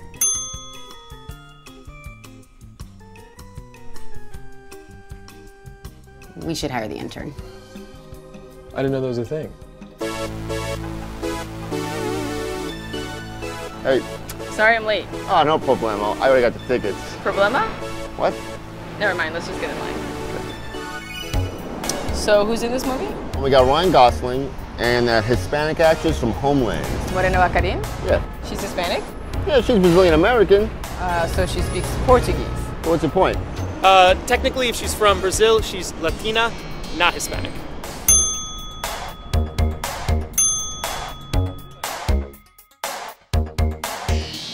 Being Latina is based on geographic location, whereas being a Hispanic is focused more on language. Someone can also be both Latina and Hispanic. What would you call someone who's both Latino, Hispanic, and may or may not be a quarter Spanish? A person. Oh. I feel bad. Hi, my name is Laith Ashley. So what would you think based upon the name Laith? And if this person had to fill out forms, does this person, again, gender-wise, identify as male? Yes, I would think young. Young, yes. Okay, based upon the name. Because if you think of names that were, Laith probably doesn't fall into there, right? Excellent, thank you. A woman, okay. Thought male. Female, male, okay. What else? Yes? Somehow close to their origin, that maybe it's a name of another language, a name from another language. Okay, name from another language. So, Laith, what do we think Laith is? I was thinking Scandinavian. Scandinavian, okay. Great. All right, so now Laith Ashley has to fill out those forms again, right? Whether it's an intake form to get our services, or we have a membership directory, and we want to kind of look at what our synagogue is looking like, whatever, right? How do you think Laith would fill out these forms? So this would be race, ethnicity, and gender. Again, with just it could be binary or not. White, okay, white. Oh, so white, non-Hispanic? White, non-Hispanic? Male, female, something else? Male, male, male? Okay, so this is Laith. So ideas changed. Still white, non-Hispanic, male? No, I see some shaking heads. So what do we think? Male? Still male? Okay. Not white? So if not white, what? Middle Eastern, perhaps? Oh, now here's the interesting thing, though. According to the definitions of white, white doesn't just mean people of European descent. It also means people from the Middle East and or North Africa. So then he'd be considered white if he was Middle Eastern, because we don't yet have a category for Middle Eastern. So, the flaws of our categories, by the way. I'm not approving the categories, I'm just saying it's putting a lot of people together. Lath is a real person also. Lath, race-wise, would identify as other, Hispanic, actually Puerto Rican, and actually is a trans man. So sex identified at birth was female, and transgender, female to male. So anyone remember the bathroom bill, HB2, North Carolina, right? Who gets to use the bathroom? So Lath would have to use the women's room. Think that would be a little awkward? Yeah. And by the way, who wants to be the bathroom police? You know, I don't want to sit here, you, no, you over there, you, nah, I don't want to do that, you know. And that shows you kind of how silly this is, right? And yeah, things probably wouldn't go well if Lath went into the women's room. It may, because usually when I bring this picture up, I heard a couple of these, ooh, you know. So yes, that's what we always get. And that's if, you know, assuming heterosexual, being heterosexist there, you know. But what's interesting is actually Lath is a fashion model and walked New York Fashion Week back in 2016. So again, showing how names, and like I would say, perceived to be male, but doesn't identify as male. Or being a trans man could at some point just say, hey, I identify as male, and you don't need to know that I was sex assigned at birth as female. What do you see first, young or old? I've seen this so many times when I look, I'm like, I can't help but, they're both at the same time. Now, question, is everyone who saw one, are you able to see the other? Okay, so let me use the laser pointer to show. So I'll start with the older woman first. So the older woman, okay, older woman, this is the hair, this is an eye, this is the nose, this is an eye, chin, smile, or excuse me, mouth, must be the jacket, and then probably, okay, I know everyone likes to call these like the babushka scarf, but it's not. A babushka is a grandmother, but one of those scarves that you would usually see like the little Russian old lady wearing, right? Yes, one of those. But then for the younger woman, we have a plume, some feather, we have her hair, side profiles. We have the eye, we have the outline of the side of the face and cheek, an ear, probably a necklace or a choker, also a coat, and either a kind of a scarf of some sort. So this is one of those, it's almost like those ink blot things that you would get and you come up with. The interesting thing is, so far more people saw the younger person, younger woman versus the older woman. Does that mean in our bias that we somehow favor or value youth over age and experience, or just doesn't mean anything? Let me give you an example. It could be nothing, right? Well, but you think historically in our society, age discrimination in hiring, how sometimes we treat our elders, etc., right? So here's one of my examples of bias that I uncovered accidentally. So I was vacationing in Cancun a couple years ago with my kids. We climbed a lot of the Mayan ruins. We got to the top of one, and this really nice older woman said, hey, and she spoke English too, even though I speak Spanish, but she said in English, would you like me to take a picture of your family? What should I have said? Yes, right? I did not, by the way.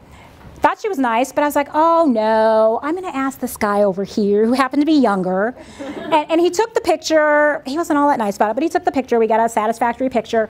But maybe because I do this work, and I told you I'm kind of hypersensitive to these issues, I'm literally walking down this ruin, try not to fall, by the way, but also like, yikes, did I do that because I thought because she was older, she might be technologically challenged, and I'd have to be, no, point the camera this way, do this, do that. And in hindsight, I'm like, I don't know. However, she was nice, and she offered, and I didn't have to ask. I probably, you know, now some people have said, oh, maybe you were afraid she'd steal your phone, or that didn't cross my mind at all. But I just jumped automatically to the younger person. But my professed belief would be, but I was raised to respect and value my elders, blah, blah, right? That did not come out in that moment. So that is an example of how unconscious bias actually works. So how about this? I mentioned the homeless earlier, right? This was an example. This could be anything. It could be a church. This happens to be a church. It could be a synagogue. It could be a mosque. It could be outside of a grocery store, anywhere. The story, though, with this is that this happened to be, I'll say, a Christian church, And what happened is on this Sunday, the new minister wanted to see how he would be received by his congregation. And he had, a couple of you have probably heard this, right? So he cut a deal with like the deacons in his church. So they didn't know. But he went in, dressed pretty shabbily, looked at what we would perceive to be homeless, wasn't greeted very well. You know, people kind of gave him dirty looks. He went to sit down. No, you can't sit there. Here, you need to sit in the back of the church. You go to the balcony. Maybe you need to leave, right? So then the service is about to start and the deacons say, "Good morning, everyone. I would like to welcome our new minister, Reverend so-and-so." And the shabby, homeless looking guy walks down the middle of the aisle. There's actually like a little, I've seen the story, but I actually saw a depiction of this via video. And it's just, even though they're just acting, you can just see the responses on people's faces like, oh my gosh. Cindy, I think back to what you said in the beginning in your opening words and how this ties into this, right?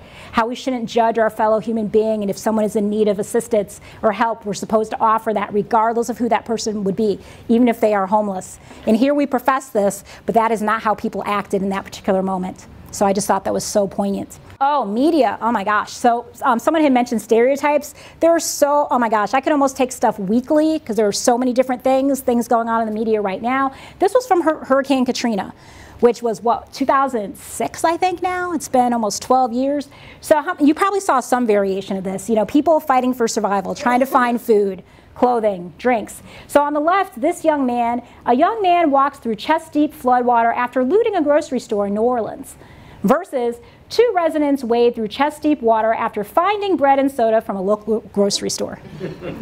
Yeah. I'm not a betting person, but I'd say they probably were in the same convenience store, said hello on the way in, on the way out, same source, but one's looting, one's finding. Or maybe it just floated up to them in the water. I don't know, but I will tell you, who's more worthy of sympathy here? Oh, I feel so sorry for this family because they're fighting for survival, and he's a criminal because he stole, not looking at the circumstances. Or even down below, you actually do have a convenience store, like a 7-Eleven or something, you know, and as one person looks through their shopping bag left, another jumps through a broken window. How is this perpetuating criminality, and who's most likely to engage in criminal behavior? We've seen this frequently with the Palestinian propaganda media, where they'll show somebody who's supposed to have been murdered by Israeli soldiers, and then another shot will show how people are gathered around and just hanging out, or the corpse is breathing, and that the shots are staged and we only see a certain portion of it. That's thanks to organizations like Palestinian Media Watch and Camera. So an idea of how media can lie, right? Or data can be misconstrued or used to tell you anything. There are so many instances of this. Recent bomber in Austin, Texas, yes. The young white man, and the stories coming out, well, he was a troubled guy.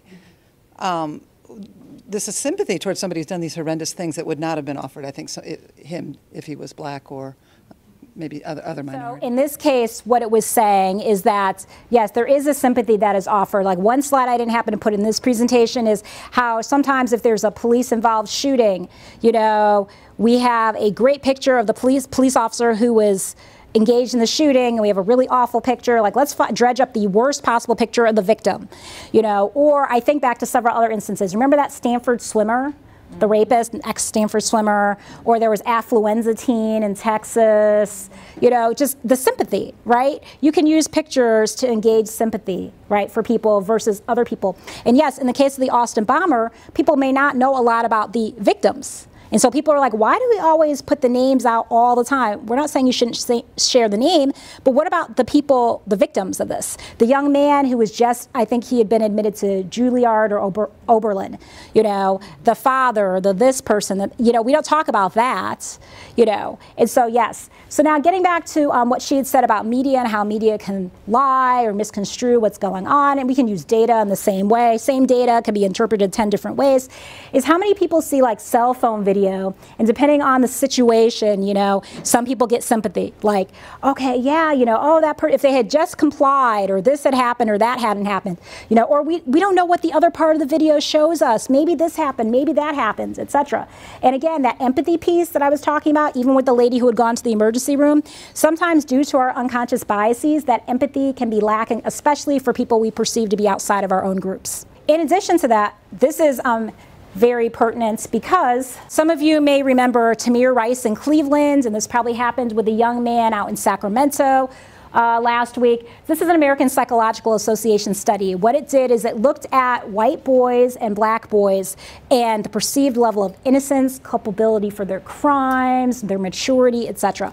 Up until age 12, they were viewed to be the same.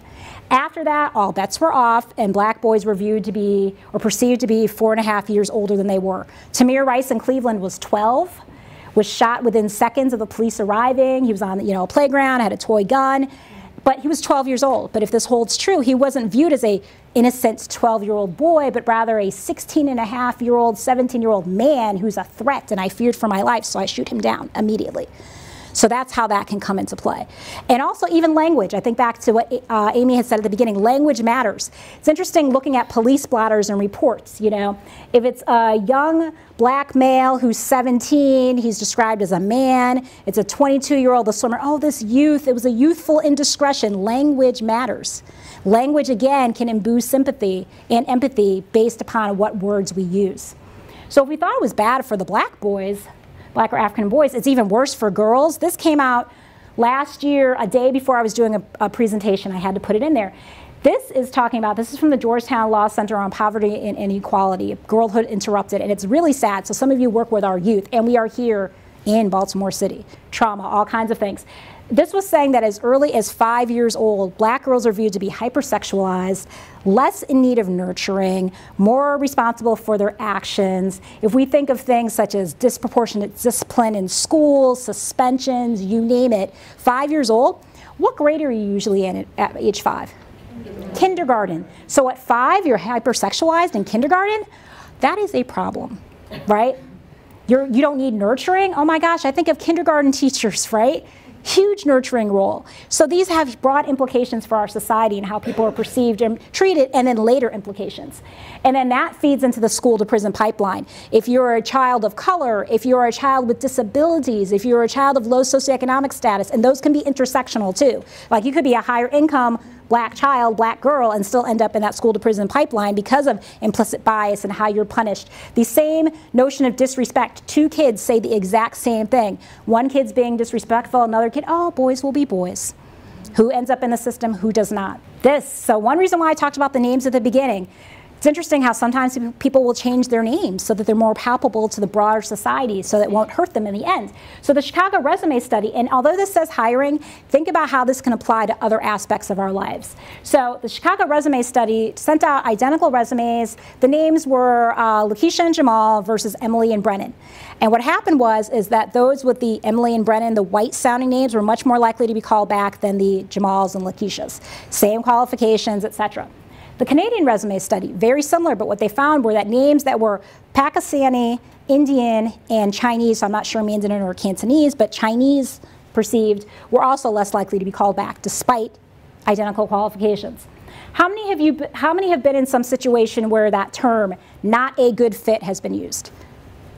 All of us probably, right? Now, when you press people on what they mean by that, how well can people articulate what they mean by good fit? I almost feel like that's an aspect of unconscious bias, because the person is not identical to who I am. I don't think they'd be a good fit for this organization. Applicant pool composition. So in this room, this wouldn't apply, but because we have very few people I would perceive to be men in this room. But what this says is that when there are fewer than 25% women in an applicant pool, women are less likely to be hired because the perception is, oh, there aren't enough, women aren't qualified for this position. Doesn't make a lot of sense. Social media biases. This is not people posting inappropriate pictures. It's you put out what your religion is, your political affiliation. Oh my gosh, I see your pictures. You have kids? Oh, I don't want to hire someone with kids. Oh, you're gay, or you're this, or you're that. I can't ask you any of those questions during an interview, but boy, I can find that out on your LinkedIn page, or your Facebook page, or your Instagram, Twitter, take your pick of social media, and I can make assumptions. So it's like seeing someone who belongs to an LGBTQ organization. The assumption is, oh, that person must be on the spectrum. Maybe that person's just an ally. You don't know. Or we were just talking about, we both, I went to Howard University, she went to Hampton University. There's a funny thing about which one's the real HU. There are white people who go to historically black colleges or universities, but someone will look at a resume, oh, this must be a black person because this person went to an HBCU. Again, we don't know, but that's what we use as shortcuts. Overweight and obese applicants, when I asked how we size people up, someone mentioned that. Yes, that can hurt you in a job search. Less likely to be hired, more likely to be fired, less likely to be promoted, and make less money. Then what they've found is they've done secret shopper studies. If you even sit next to the overweight and obese person in the waiting room, you too, salud, are less likely to be called back for an interview. What's interesting about this is it really only applies to women, salud.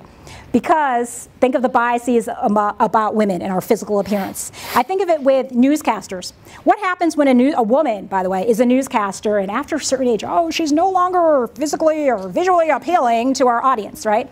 The guy's 80, and he's still there, right? There was an example of this. There was a male newscaster last year or 2 years ago. He wore the exact same, exact same suit. You know, he must have had every single day for a year. No one commented. Female newscasters are out there. They will do a quick change during commercial break. Oh my gosh, the audience doesn't like that orange. Or, who cares? But the double standard that we use, right? Those with criminal records, not just felonies, felony disenfranchisement, oftentimes due to mass incarceration in this country, but if you have a felony, you can't vote, you cannot get Section 8 housing, you cannot get supplemental nutrition assistance, you cannot get Pell Grants. Pretty much you can't do anything. It's like a scarlet letter that you must wear for the rest of your life. And then when you are unsuccessful and end up maybe back in prison, it's your fault, right? Even a misdemeanor can keep you from getting a job. So there have been some ban the box efforts. So social justice was something else that came up in Cindy's opening remarks. So this ban the box effort is to take, in some states, is to remove that box, have you been convicted of a felony or misdemeanor from the application so that that bias isn't used to keep you out of a job. So the goal is, oh good, maybe this person can get the foot in the door. And then, you know, we can look on a case-by-case basis, or this person's trying to start his or her life over. The problem with that is that there's other unconscious bias that comes into play. They've looked at subsequent studies in states or localities that have instituted that, and the assumption still is that black men are criminals or more likely to be criminals. And so if it's a black sounding name, and even if there's no question attached to it, I assume the black person's a criminal and I still don't call the black male back or the black person back. Those with poor credit histories. Many jobs require some sort of high-level credit check, but what has been the #1 reason for bankruptcy in our country for many years? Medical expenses, right? So you had a catastrophic injury or a life-threatening illness, or you had to take care of a family member or spouse, but now you can't get a job because you've lost your home. Or you had to declare bankruptcy, or your credit was run into the ground. Wow, does that mean you're less worthy? You probably need the job more than the next person, right? Those with accents. Remember I mentioned accents, we tend to focus on foreign accents. But if you're someone with a heavy southern drawl, or oh my gosh, I can tell that person's a New Yorker, or a Boston person, or this or that, right? And even though we all speak English, we may not always be communicating in English. So I mentioned I'm from Connecticut. Well, when I was I transferred into Howard, by the way. I went to UConn, go UConn, UConn Huskies, but especially the women. But when I moved to Washington, D.C., here I'm speaking English, I thought we would communicate well. Didn't work. So I asked, where can I find a package store? Because in Connecticut, you buy alcohol at the package store, right? Perfect English. Where is the package store? I was sent to, remember, mailboxes, etc. I wasn't looking for that kind of UPS package. I wanted the little package that you bring home in a package, you know? But we're speaking English. Or what is that thing, you go to Subway or Jimmy John's or Jersey Mike's or whatever. What is that thing that's on bread? You slap some meat on it, some cheese, some toppings. What do you call that? Hoagie. A hoagie, right? Hero, sub. Grinder, yes, grinder. That's what I asked for in DC.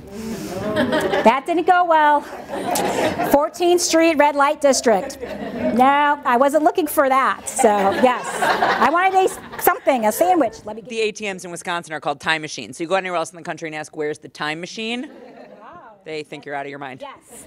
Oh, that's interesting. So see, you're speaking, excuse me, the same language, but it can be perceived very, very differently. Those with disabilities, and I talked to a couple people already. Remember, visible and invisible. I talked about the disabled parking space.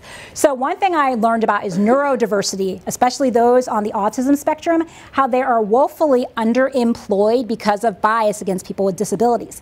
And you know, on all these forms, on applications, you're supposed to disclose whether or not you have a disability. How many people actually feel comfortable doing so? Because yes, it's supposed to be separate from your application, but most people feel as if, no, this is going to be held against me. If someone thinks they have to give me accommodations, they're going to think I am less than, etc. And then lastly, those who are LGBTQI, and I gave you the acronym before: lesbian, gay, bisexual, transgender, queer or questioning, and intersex.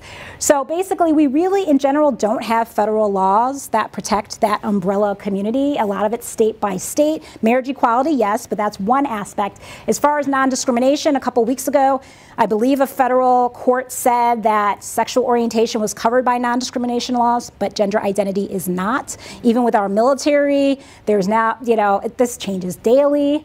Almost barely can speak to this one about, can transgender individuals serve in our military? Yay, nay, yay, nay. I mean, it flip-flops daily. So that basically means that they are not protected by non-discrimination laws. And this is only a handful of ways that our biases can keep us not only from getting a job, but just interacting in our communities. So microaggressions. So these are, people mean well. It's a question, a comment, even an intended compliment, but it can also suggest something demeaning. So one would be, think back to the original video, the opening one, asking someone who's Asian American or someone perceived to be different from yourself, where are you from?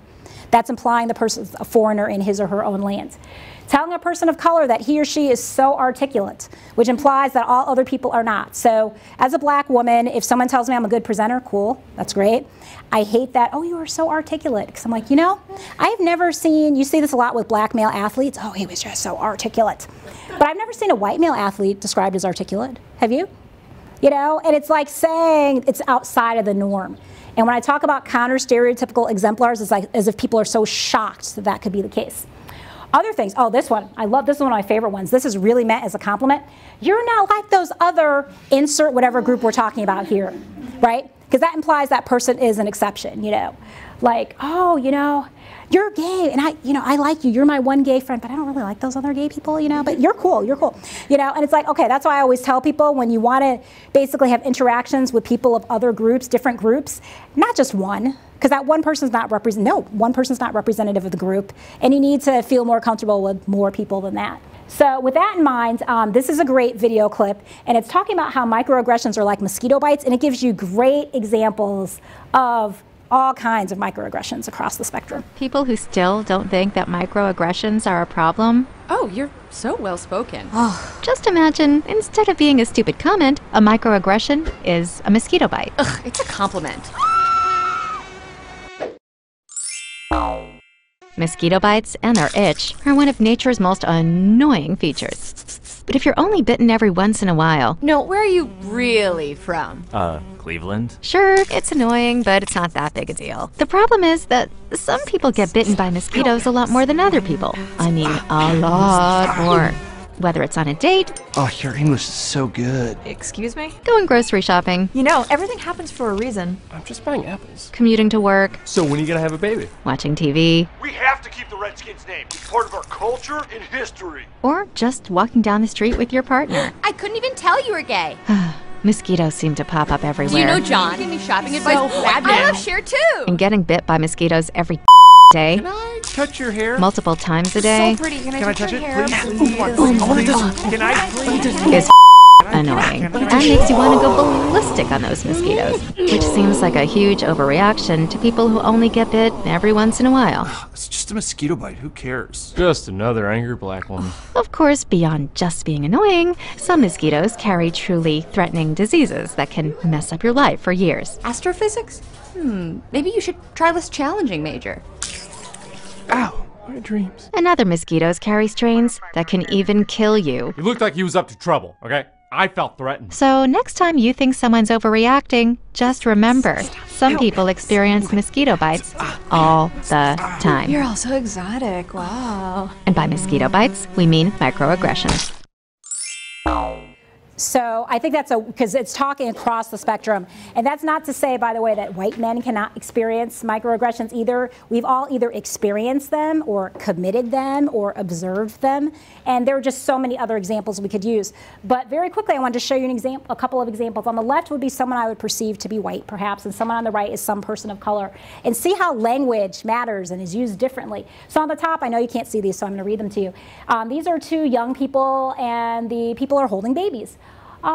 Is that your little brother versus, is that your son? What's the assumption? Teen parent. Next one, could be the PE teacher, the coach. What colleges have you applied to? Versus, will you be the first person in your family to graduate high school? well-meaning, right? In college, what's your major versus are you the first person in your family to go to college? In the workplace, do you have any kids versus how many kids do you have? And we could probably throw in there, oh, and do they all have the same father? Which is 1, heterosexist, 2, there might not be a father, and also, why does the person who is a woman have to have kids in the first place? What if you're someone who suffers from infertility? You know, I mean, I think about that every Mother's Day, you know, it's like that's a very difficult time for a lot of women, and we just, when are you having kids? You know, that kind of thing, or someone who's had a miscarriage or infant loss or child loss. And then the last one's actually a medical setting. Both women are wearing wedding bands. The healthcare provider says, what does your husband do? Versus, is the father still in the picture and is grimacing? So again, can be heterosexist. There might not be a father. It could be 2 moms. It could be a grandparent. Again, people would say, oh, no big deal, language doesn't matter, but those are all hurtful situations. So what are microassaults? So this is actually an intentional thing. So things such as, and I'm not going to say any of these slurs, by the way, but disability-related, racial, ethnic, sexist, religious, or homophobic epithets, and you could probably add a lot more onto those. Displaying any kind of, whether it's swastikas, Confederate flags, anything that's used to intimidate and strike fear in people. It could be shopkeeper vigilance, or shopper profiling, or stop and frisk policies disproportionately used in certain communities versus others. Micro insults, again, this is something intentional. Verbal and nonverbal communications, and they convey rudeness and insensitivity, and they can demean a person's heritage or identity. So many examples of this in many different settings. So asking a colleague of color how they happen to get the job, or how are you an athlete, or whatever, implying the person's the affirmative action hire. Assuming a professional person of color is the hired help, such as the custodian, the secretary, bellhop, valet. In the video, I never would have guessed you were gay, and I heard lots of laughter like, oh, do you know John? Can you give me shopping advice? I like Cher too, you know, every single stereotype you can think of, right? And there are so many different instances of these. And like I said, even diversity and inclusion people mess up. One of my colleagues who's a chief diversity officer at a big organization that I will not name, black male, saw another black male colleague who was very tall, and he knew the guy had played sports in college. So he asked, hey, were you a basketball player? The guy was a swimmer. Counter, you know, again, thinking of counter stereotypical examples. And then this one, I was kind of talking about at the beginning when I talked about the ground rules, just because you haven't experienced something and then basically denying or negating someone else's experience. This is where someone raises something that's happened to them, right? But you're playing the race card or the gender card or the gay card or the Jewish card or the this whatever card, right? Because you haven't personally experienced it. You're just being too sensitive. That person meant well. So one thing we talk about, it's not intent, it's impact. I might have meant well when I said you're not like those other whatever, but the impact of that is like, what do you mean I'm not like the other such? What are you talking about? And then all these stereotypes spill out. Black lives matter. What about all lives? All lives matter. Yes, in principle, all lives should matter, but we're focusing on certain lives right now because disproportionately things aren't going so hot for certain lives. Or hashtag #MeToo, dealing with sexual harassment and assault. And I just wanted to give a shout out to the social activist Tarana Burke, because I know when this came out last fall, I guess it was, everyone was attributing it to Alyssa Milano, the actress, but Tarana Burke actually started that, well, it wasn't hashtag, but the Me Too movement in 2006. She's actually speaking later in April. There's a Women of the World Festival in Baltimore at Notre Dame University of Maryland, and she's one of the opening speakers if anyone's interested in going to see her speak. And the last thing is about language. What's the big deal? They're only words. You know, I talked about neurodiversity, so I'll hear people say, that's retarded, that's so gay. There are so many different, and because of the work I do, I feel empowered to speak up, and I hope that eventually, as we hear people saying inappropriate things, we too will feel empowered, recognizing though there are power differentials. If it's your boss, that's kind of difficult to do, and sometimes those of us who are in power have to speak up for people who are unable to do so. So how can we mitigate? So I want to practice in our last 15, 20 minutes here. How can we mitigate implicit bias in everyday life? So some of you took, I hope, some of the implicit association tests. I'm interested to hear what you thought about that. Not your results, by the way, please. I don't need to know that. But remember the researchers I mentioned at the beginning, Mahzarin Banaji and Anthony Greenwald, they came up with these initial tests. So what they were trying to do is using your 2 fingers. I think now you can do it on phones and devices. It used to be only on a computer keyboard. They're trying to show where your conscious and unconscious minds don't match or diverge. So this is, again, those researchers, UVA, U of Washington, Harvard, and basically they were saying that our thoughts and our feelings exist outside of our conscious awareness, and they are outside of our conscious control. But the goal of the project, though, is for self-education and self-awareness, not, all right, we're hiring candidates or we're seeking out candidates and everyone has to do this IAT because we're working with this community. So depending on how you score on the IAT, yay or nay. Absolutely not. Because like I said, I'm not sharing my results. I don't need to hear anyone's results. And the goal is not to make you feel guilty. Recognizing this tool is not 100%, but right now it's one of the better tools we have just to make people aware. This started initially with the race implicit association test, black, white, and they've gone into all kinds of different things. Gay, straight, religion, gender and career, gender and science, Asian, disability, weight, age, skin tone, oh my gosh, light skin versus dark skin. Weapons, you know, can you tell what is an actual weapon versus a cell phone or nothing at all? And then what I think is really important, especially for the work we do, are perceptions of mental health. Is mental health a personal failing? What is it, someone who has an eating disorder versus depression or anxiety? And how do we fare there? Because that can really impact, if I'm working with elders, for example, Jessica, like we were talking about, if I'm working with elders and this is an elder who has depression and I have negative views towards people with depression, oh my goodness, how is that implicit bias going to affect how I actually serve that particular client? Please, again, do not share your individual results. Would anyone, a few people like to share what tests you actually completed? So I did the one where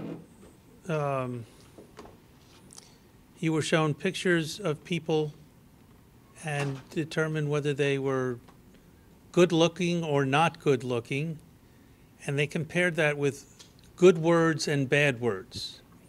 And as someone who has a master's degree in management, the instrument seemed not to match what they were trying to determine.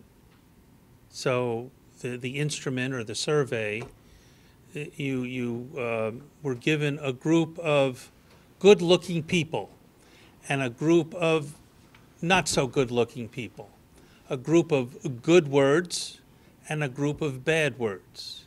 And you had to go through and match, you know, and put in a letter for, are you looking at a picture of a good-looking person or a good word or a bad word and a not so good-looking person?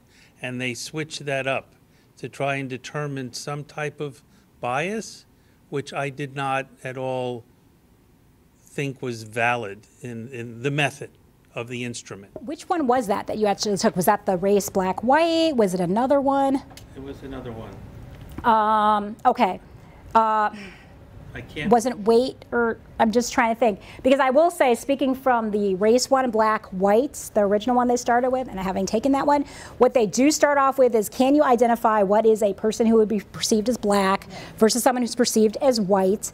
And then you initially then have to, good is supposed to be associated with white, and now we switch it up to see how quickly can you match good with a black face. Because remember I gave you just one example of media stereotypes? It's sometimes it's more difficult sometimes to match good with a black or a brown face. And so that's where the methodology was at, and that they apply to other things. Also, remember when I asked how quickly do we have to size people up? 7 seconds? Well, even on this tool, you don't have 7 seconds. No one's sitting back for 10 minutes looking at someone like, well, let me see, is that person gonna be a good fit or not? We make snap decisions, right? And that's what they're hoping you can do with 2 fingers very quickly. So that's what the methodology is at. And actually, you might be interested. They have a book for lay people about the methodology and all the different tests and such that I'll get to a little bit later. Or even, you know, there are actually some YouTube videos. Maybe Cindy, I'll send you 1 or 2 about the methodology in lay person's terms on YouTube, like 5 minutes, that explain what they were trying to get at. I thought it was interesting because I think I took one test that was, it was race and weapons associated, and with it was like a neutral, like a white person's face and a black person's face, and they're very neutral. And so I totally could see, like, it's just looking at the words and the face. But I had an issue when I came to the test on disability, because I'm a professional who works in the disability field, and they instead of neutral pictures, the pictures that were representing disability were not neutral. They had a negative connotation. So it was the people with the ability pictures were people they were signs, like road signs or like images, and it was like people walking together or a person skiing, and then it was a picture of crutches without even a person in it. It was crutches or a person walking with it was just the pictures were not neutral, where in the race it was neutral pictures. So I had a problem with that, and I was curious how old these are, how often they're updated, things like that. So they have, like I said, they started originally with the race, the black, white, and they add different tests as they go along. And see, part of it with being neutral, not neutral, again, when you think, not you particular, but sometimes when people think of crutches, they jump to the negative. And so I remember, right. But if it was a picture of someone with, like a neutral picture of someone who's standing compared to someone who uses a wheelchair, but they're like neutral pictures, it's like, when the person's not even in the picture, but you're kind of judging a person, it's, yeah. But see, that becomes, again, I'm not speaking for the researchers here, but again, when they're trying to indicate where we might have biases, if I asked, like say if we had an exercise, think of someone with a disability. So someone might say someone in a wheelchair, someone might say someone with crutches, someone might say someone with mental health issues, someone, you know. Right. And so, but what happens is we oftentimes automatically jump to a negative, even though that's only one aspect of who that person is. So I think that's what they're trying to get at. And what happens is too, is I was gonna ask anyone, is were you surprised by your results? Because remember what I said about how we can, you know, I gave you the example, the one example about, you know, oh my gosh, I was raised to believe and these are my declared beliefs, but this is not how I behaved. You know, when I take these tests, I don't tend to get defensive. I'm like, oh, I didn't know that about myself, you know, versus, oh, there must be something wrong with the methodology, or maybe I wasn't quick enough, or maybe, you know what I mean? Does that make sense? Yeah, especially when we get results we're not expecting. To answer your question about being surprised by results, I was actually surprised by the results on one of mine. I did the test on race and the weapons, and as a person who almost 40 years ago was a Southern cop, and what I was taught in the police academy, and we were trained to profile, and the experiences on the street, I really expected the results to be very different than they were. The results came out that there was not a bias when I really expected myself to have that implicit bias based upon that training. So I was really, it almost made me question the validity of the test, and then I decided to just think better of myself instead. But it was... Or think if this had been available 40 years ago and you had taken it then when that was what your vantage point was, you might have scored very differently. But you've now had 40 years to kind of try to somehow undo without knowing what you were taught in that profiling. So that's another way, you know what I'm saying? That's another way to interpret it. So, but to give you an example, when people are amazed by the results or shocked by the results, so women who are scientists, there's that gender in science, women who are scientists come out and like, oh my gosh, what? I'm not supportive of women in science, because yes, we say all we want more girls and women in STEM, but you know, even in early grades, no, girls, you get diverted out of science and math and you go here, and then we wait till college and you think of women's experiences in grad school in the sciences and engineering and technology, it doesn't match what we're saying. So do you see how that can happen? Yes. I took the test that was men and women associated with words for power or weakness, assuming whether a man or a woman would be a good boss. And what surprised me about it were the actual words used, like powerful. And over my career, my assumptions about who makes a good boss have changed from those adjectives. I took the the two tests, one on race and the one with weapons. And I can remember as I was taking it, trying not to put on it what I thought were my biases or what I was taught. But the outcome was, in fact, that the implicitness of what I thought even about blacks or about whites still came through even though I tried not to. You know, you know what they're asking, right? Oh my gosh, I don't want to appear X or Y, so you try to overcome that, but it's very, very difficult to do. So, excellent. Thank you everyone for sharing. I mean, these are fun exercises to do, but like I said, they're really just for personal awareness. This was an example of what you were talking about, Reverend, is that it's according to at this point, there was like 1.2 million tests that had been completed. They found that 70% of people, black and white, had some sort of automatic preference for white people because of stereotypes, learned stereotypes, what we're exposed to, etc. But like I said, the warning is don't use this for any other purpose than self-education or self-awareness. So here are practical tips. One is don't feel guilty. Easier said than done. I too even feel guilty when I find out that I messed up. Remember my example I gave you. To Reverend's point, one of my examples I'll share, last one, and we'll wrap up, is that I used to be politically active. So I was out on election day a couple years ago knocking on doors in a neighborhood. Ma'am, sir, have you voted today? A young black male said to me, oh no, I can't vote. So what did I, as a fellow black person, think about this young black male? Why couldn't he vote? He was a felon, right? So I like to talk, obviously, right? So I asked him, so why can't you vote? Turns out he had immigrated from Jamaica 8 years prior and wasn't a US citizen. This says not to feel guilty. I am not going to lie. I felt awful.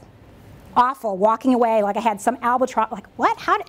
But this goes back to what you were saying, Reverend. You're trying not to, but I'm programmed in the same way as what our society tells us. But then what happens is guilt becomes inaction, and that is not where we want people to be. Debiasing techniques, training, not just one and done, what you're continuing to do. So again, I commend Cindy and the work that you're doing here. Intergroup contact, but like I said, not just one, because that's where we exceptionalize the one person from that group. And there are great ways to do this. Breaking bread, holidays, book groups, worship, you name it. How many people have the opportunity to be in a group where you are, I hate to use the term minority, majority, because they're changing, but where you are the only person out of the broader group? Sometimes we do, sometimes we don't. And then that gives you the idea of what it might feel for other marginalized groups sometimes to be the only or a few in a group. Taking the perspective of others, I've talked a lot about empathy. Emotional expression, nonverbal body language, and Amy, you had mentioned this. I could say something in a very nice voice or nice words, but my body language is very negative. So like if I'm saying something to you like, I really like that, I really like that, I really like your necklace. Wow, that my body language is such, it's like I'm glaring at you, my arms are crossed, I'm not open, what, you know, are you gonna believe me? You know, that's creating a barrier, right? You've heard me say throughout, count your stereotypical examples, trying to think, and when you jump to, like in my case, when I thought of this young black male as a felon, you know, I could think of my dad who's still working at 71 is an engineer, you know, and not that someone's an exception, but something that's different from what the stereotype is telling me, because it's extremely important. When you see that name, that, oh my God, that name sounds too ethnic, you know, think of something else. Take a mindful pause. I'll skip that, but for further reading, so this was the, David, I believe, this is the book I was talking about, and I've got to say something though about the term blind spots, and it was Sarah, I'm trying to read your, Sarah. The interesting thing is, it's, yes, the name, these are the two researchers I mentioned. So it's blind spot, hidden biases of good people. However, the use of the term blind spot is considered an ableist term. It was brought to my attention last year. A lot of my presentations used to say, unconscious bias, uncovering our blind spots. I am not an expert in the disability community, right? Someone reached out to me before the webinar and said, hey, do you realize this? And I changed the title of the webinar, mentioned this during the webinar, and people appreciated it because I was being humble and admitting that I had made a mistake. So that's one of the books. This is that Science of Implicit Bias review I talked about that comes out every year since 2013. If you're in healthcare or working with different populations in the medical field, seeing patients, and then also everyday bias. Other things, love has no labels. If you've seen John Cena walking down the street in a commercial looking in shop windows, that's this PSA, love has no labels. They even have, you might have seen the PSA, the X-ray machine outdoors, and people, you see skeletons, and then it's people, and it's a disabled person, and this, and you know, getting us to change our minds. Tips to fight bias and prejudice. I would highly recommend this, as well as the Southern Poverty Law Center, Speak Up, Responding to Everyday Bigotry, because it has all these different scenarios that have happened to real people, and as you read them, like, oh, this happened to me. Because what oftentimes happens, I will skip that, but you'll have access to it, it's what not to do. It's the, I don't see color, I don't see age, I don't see gender, which is not true, but some people like to say that thinking they're good people, well-intentioned. So just to give you an example, what happens is we're often in these situations where we have someone who routinely makes anti-Semitic comments about us, uses the N-word in casual conversation, teases someone about their last name implying they're in a certain group, or insults people, right? But what happens is most of the time, we cannot respond on the fly. And you leave and you think later, oh, I should have said something. Or your silence. What have you heard that silence is complicity? If you don't say anything, people assume you agree. What I had wanted to practice with, but I would think this is a great exercise when you go back to your own communities, is discussing examples, other examples, and there are numerous ones of bigotry and bias either you have observed, experienced, observed, and or committed. And then the situation would have been, did you respond? If so, how? Maybe you didn't respond.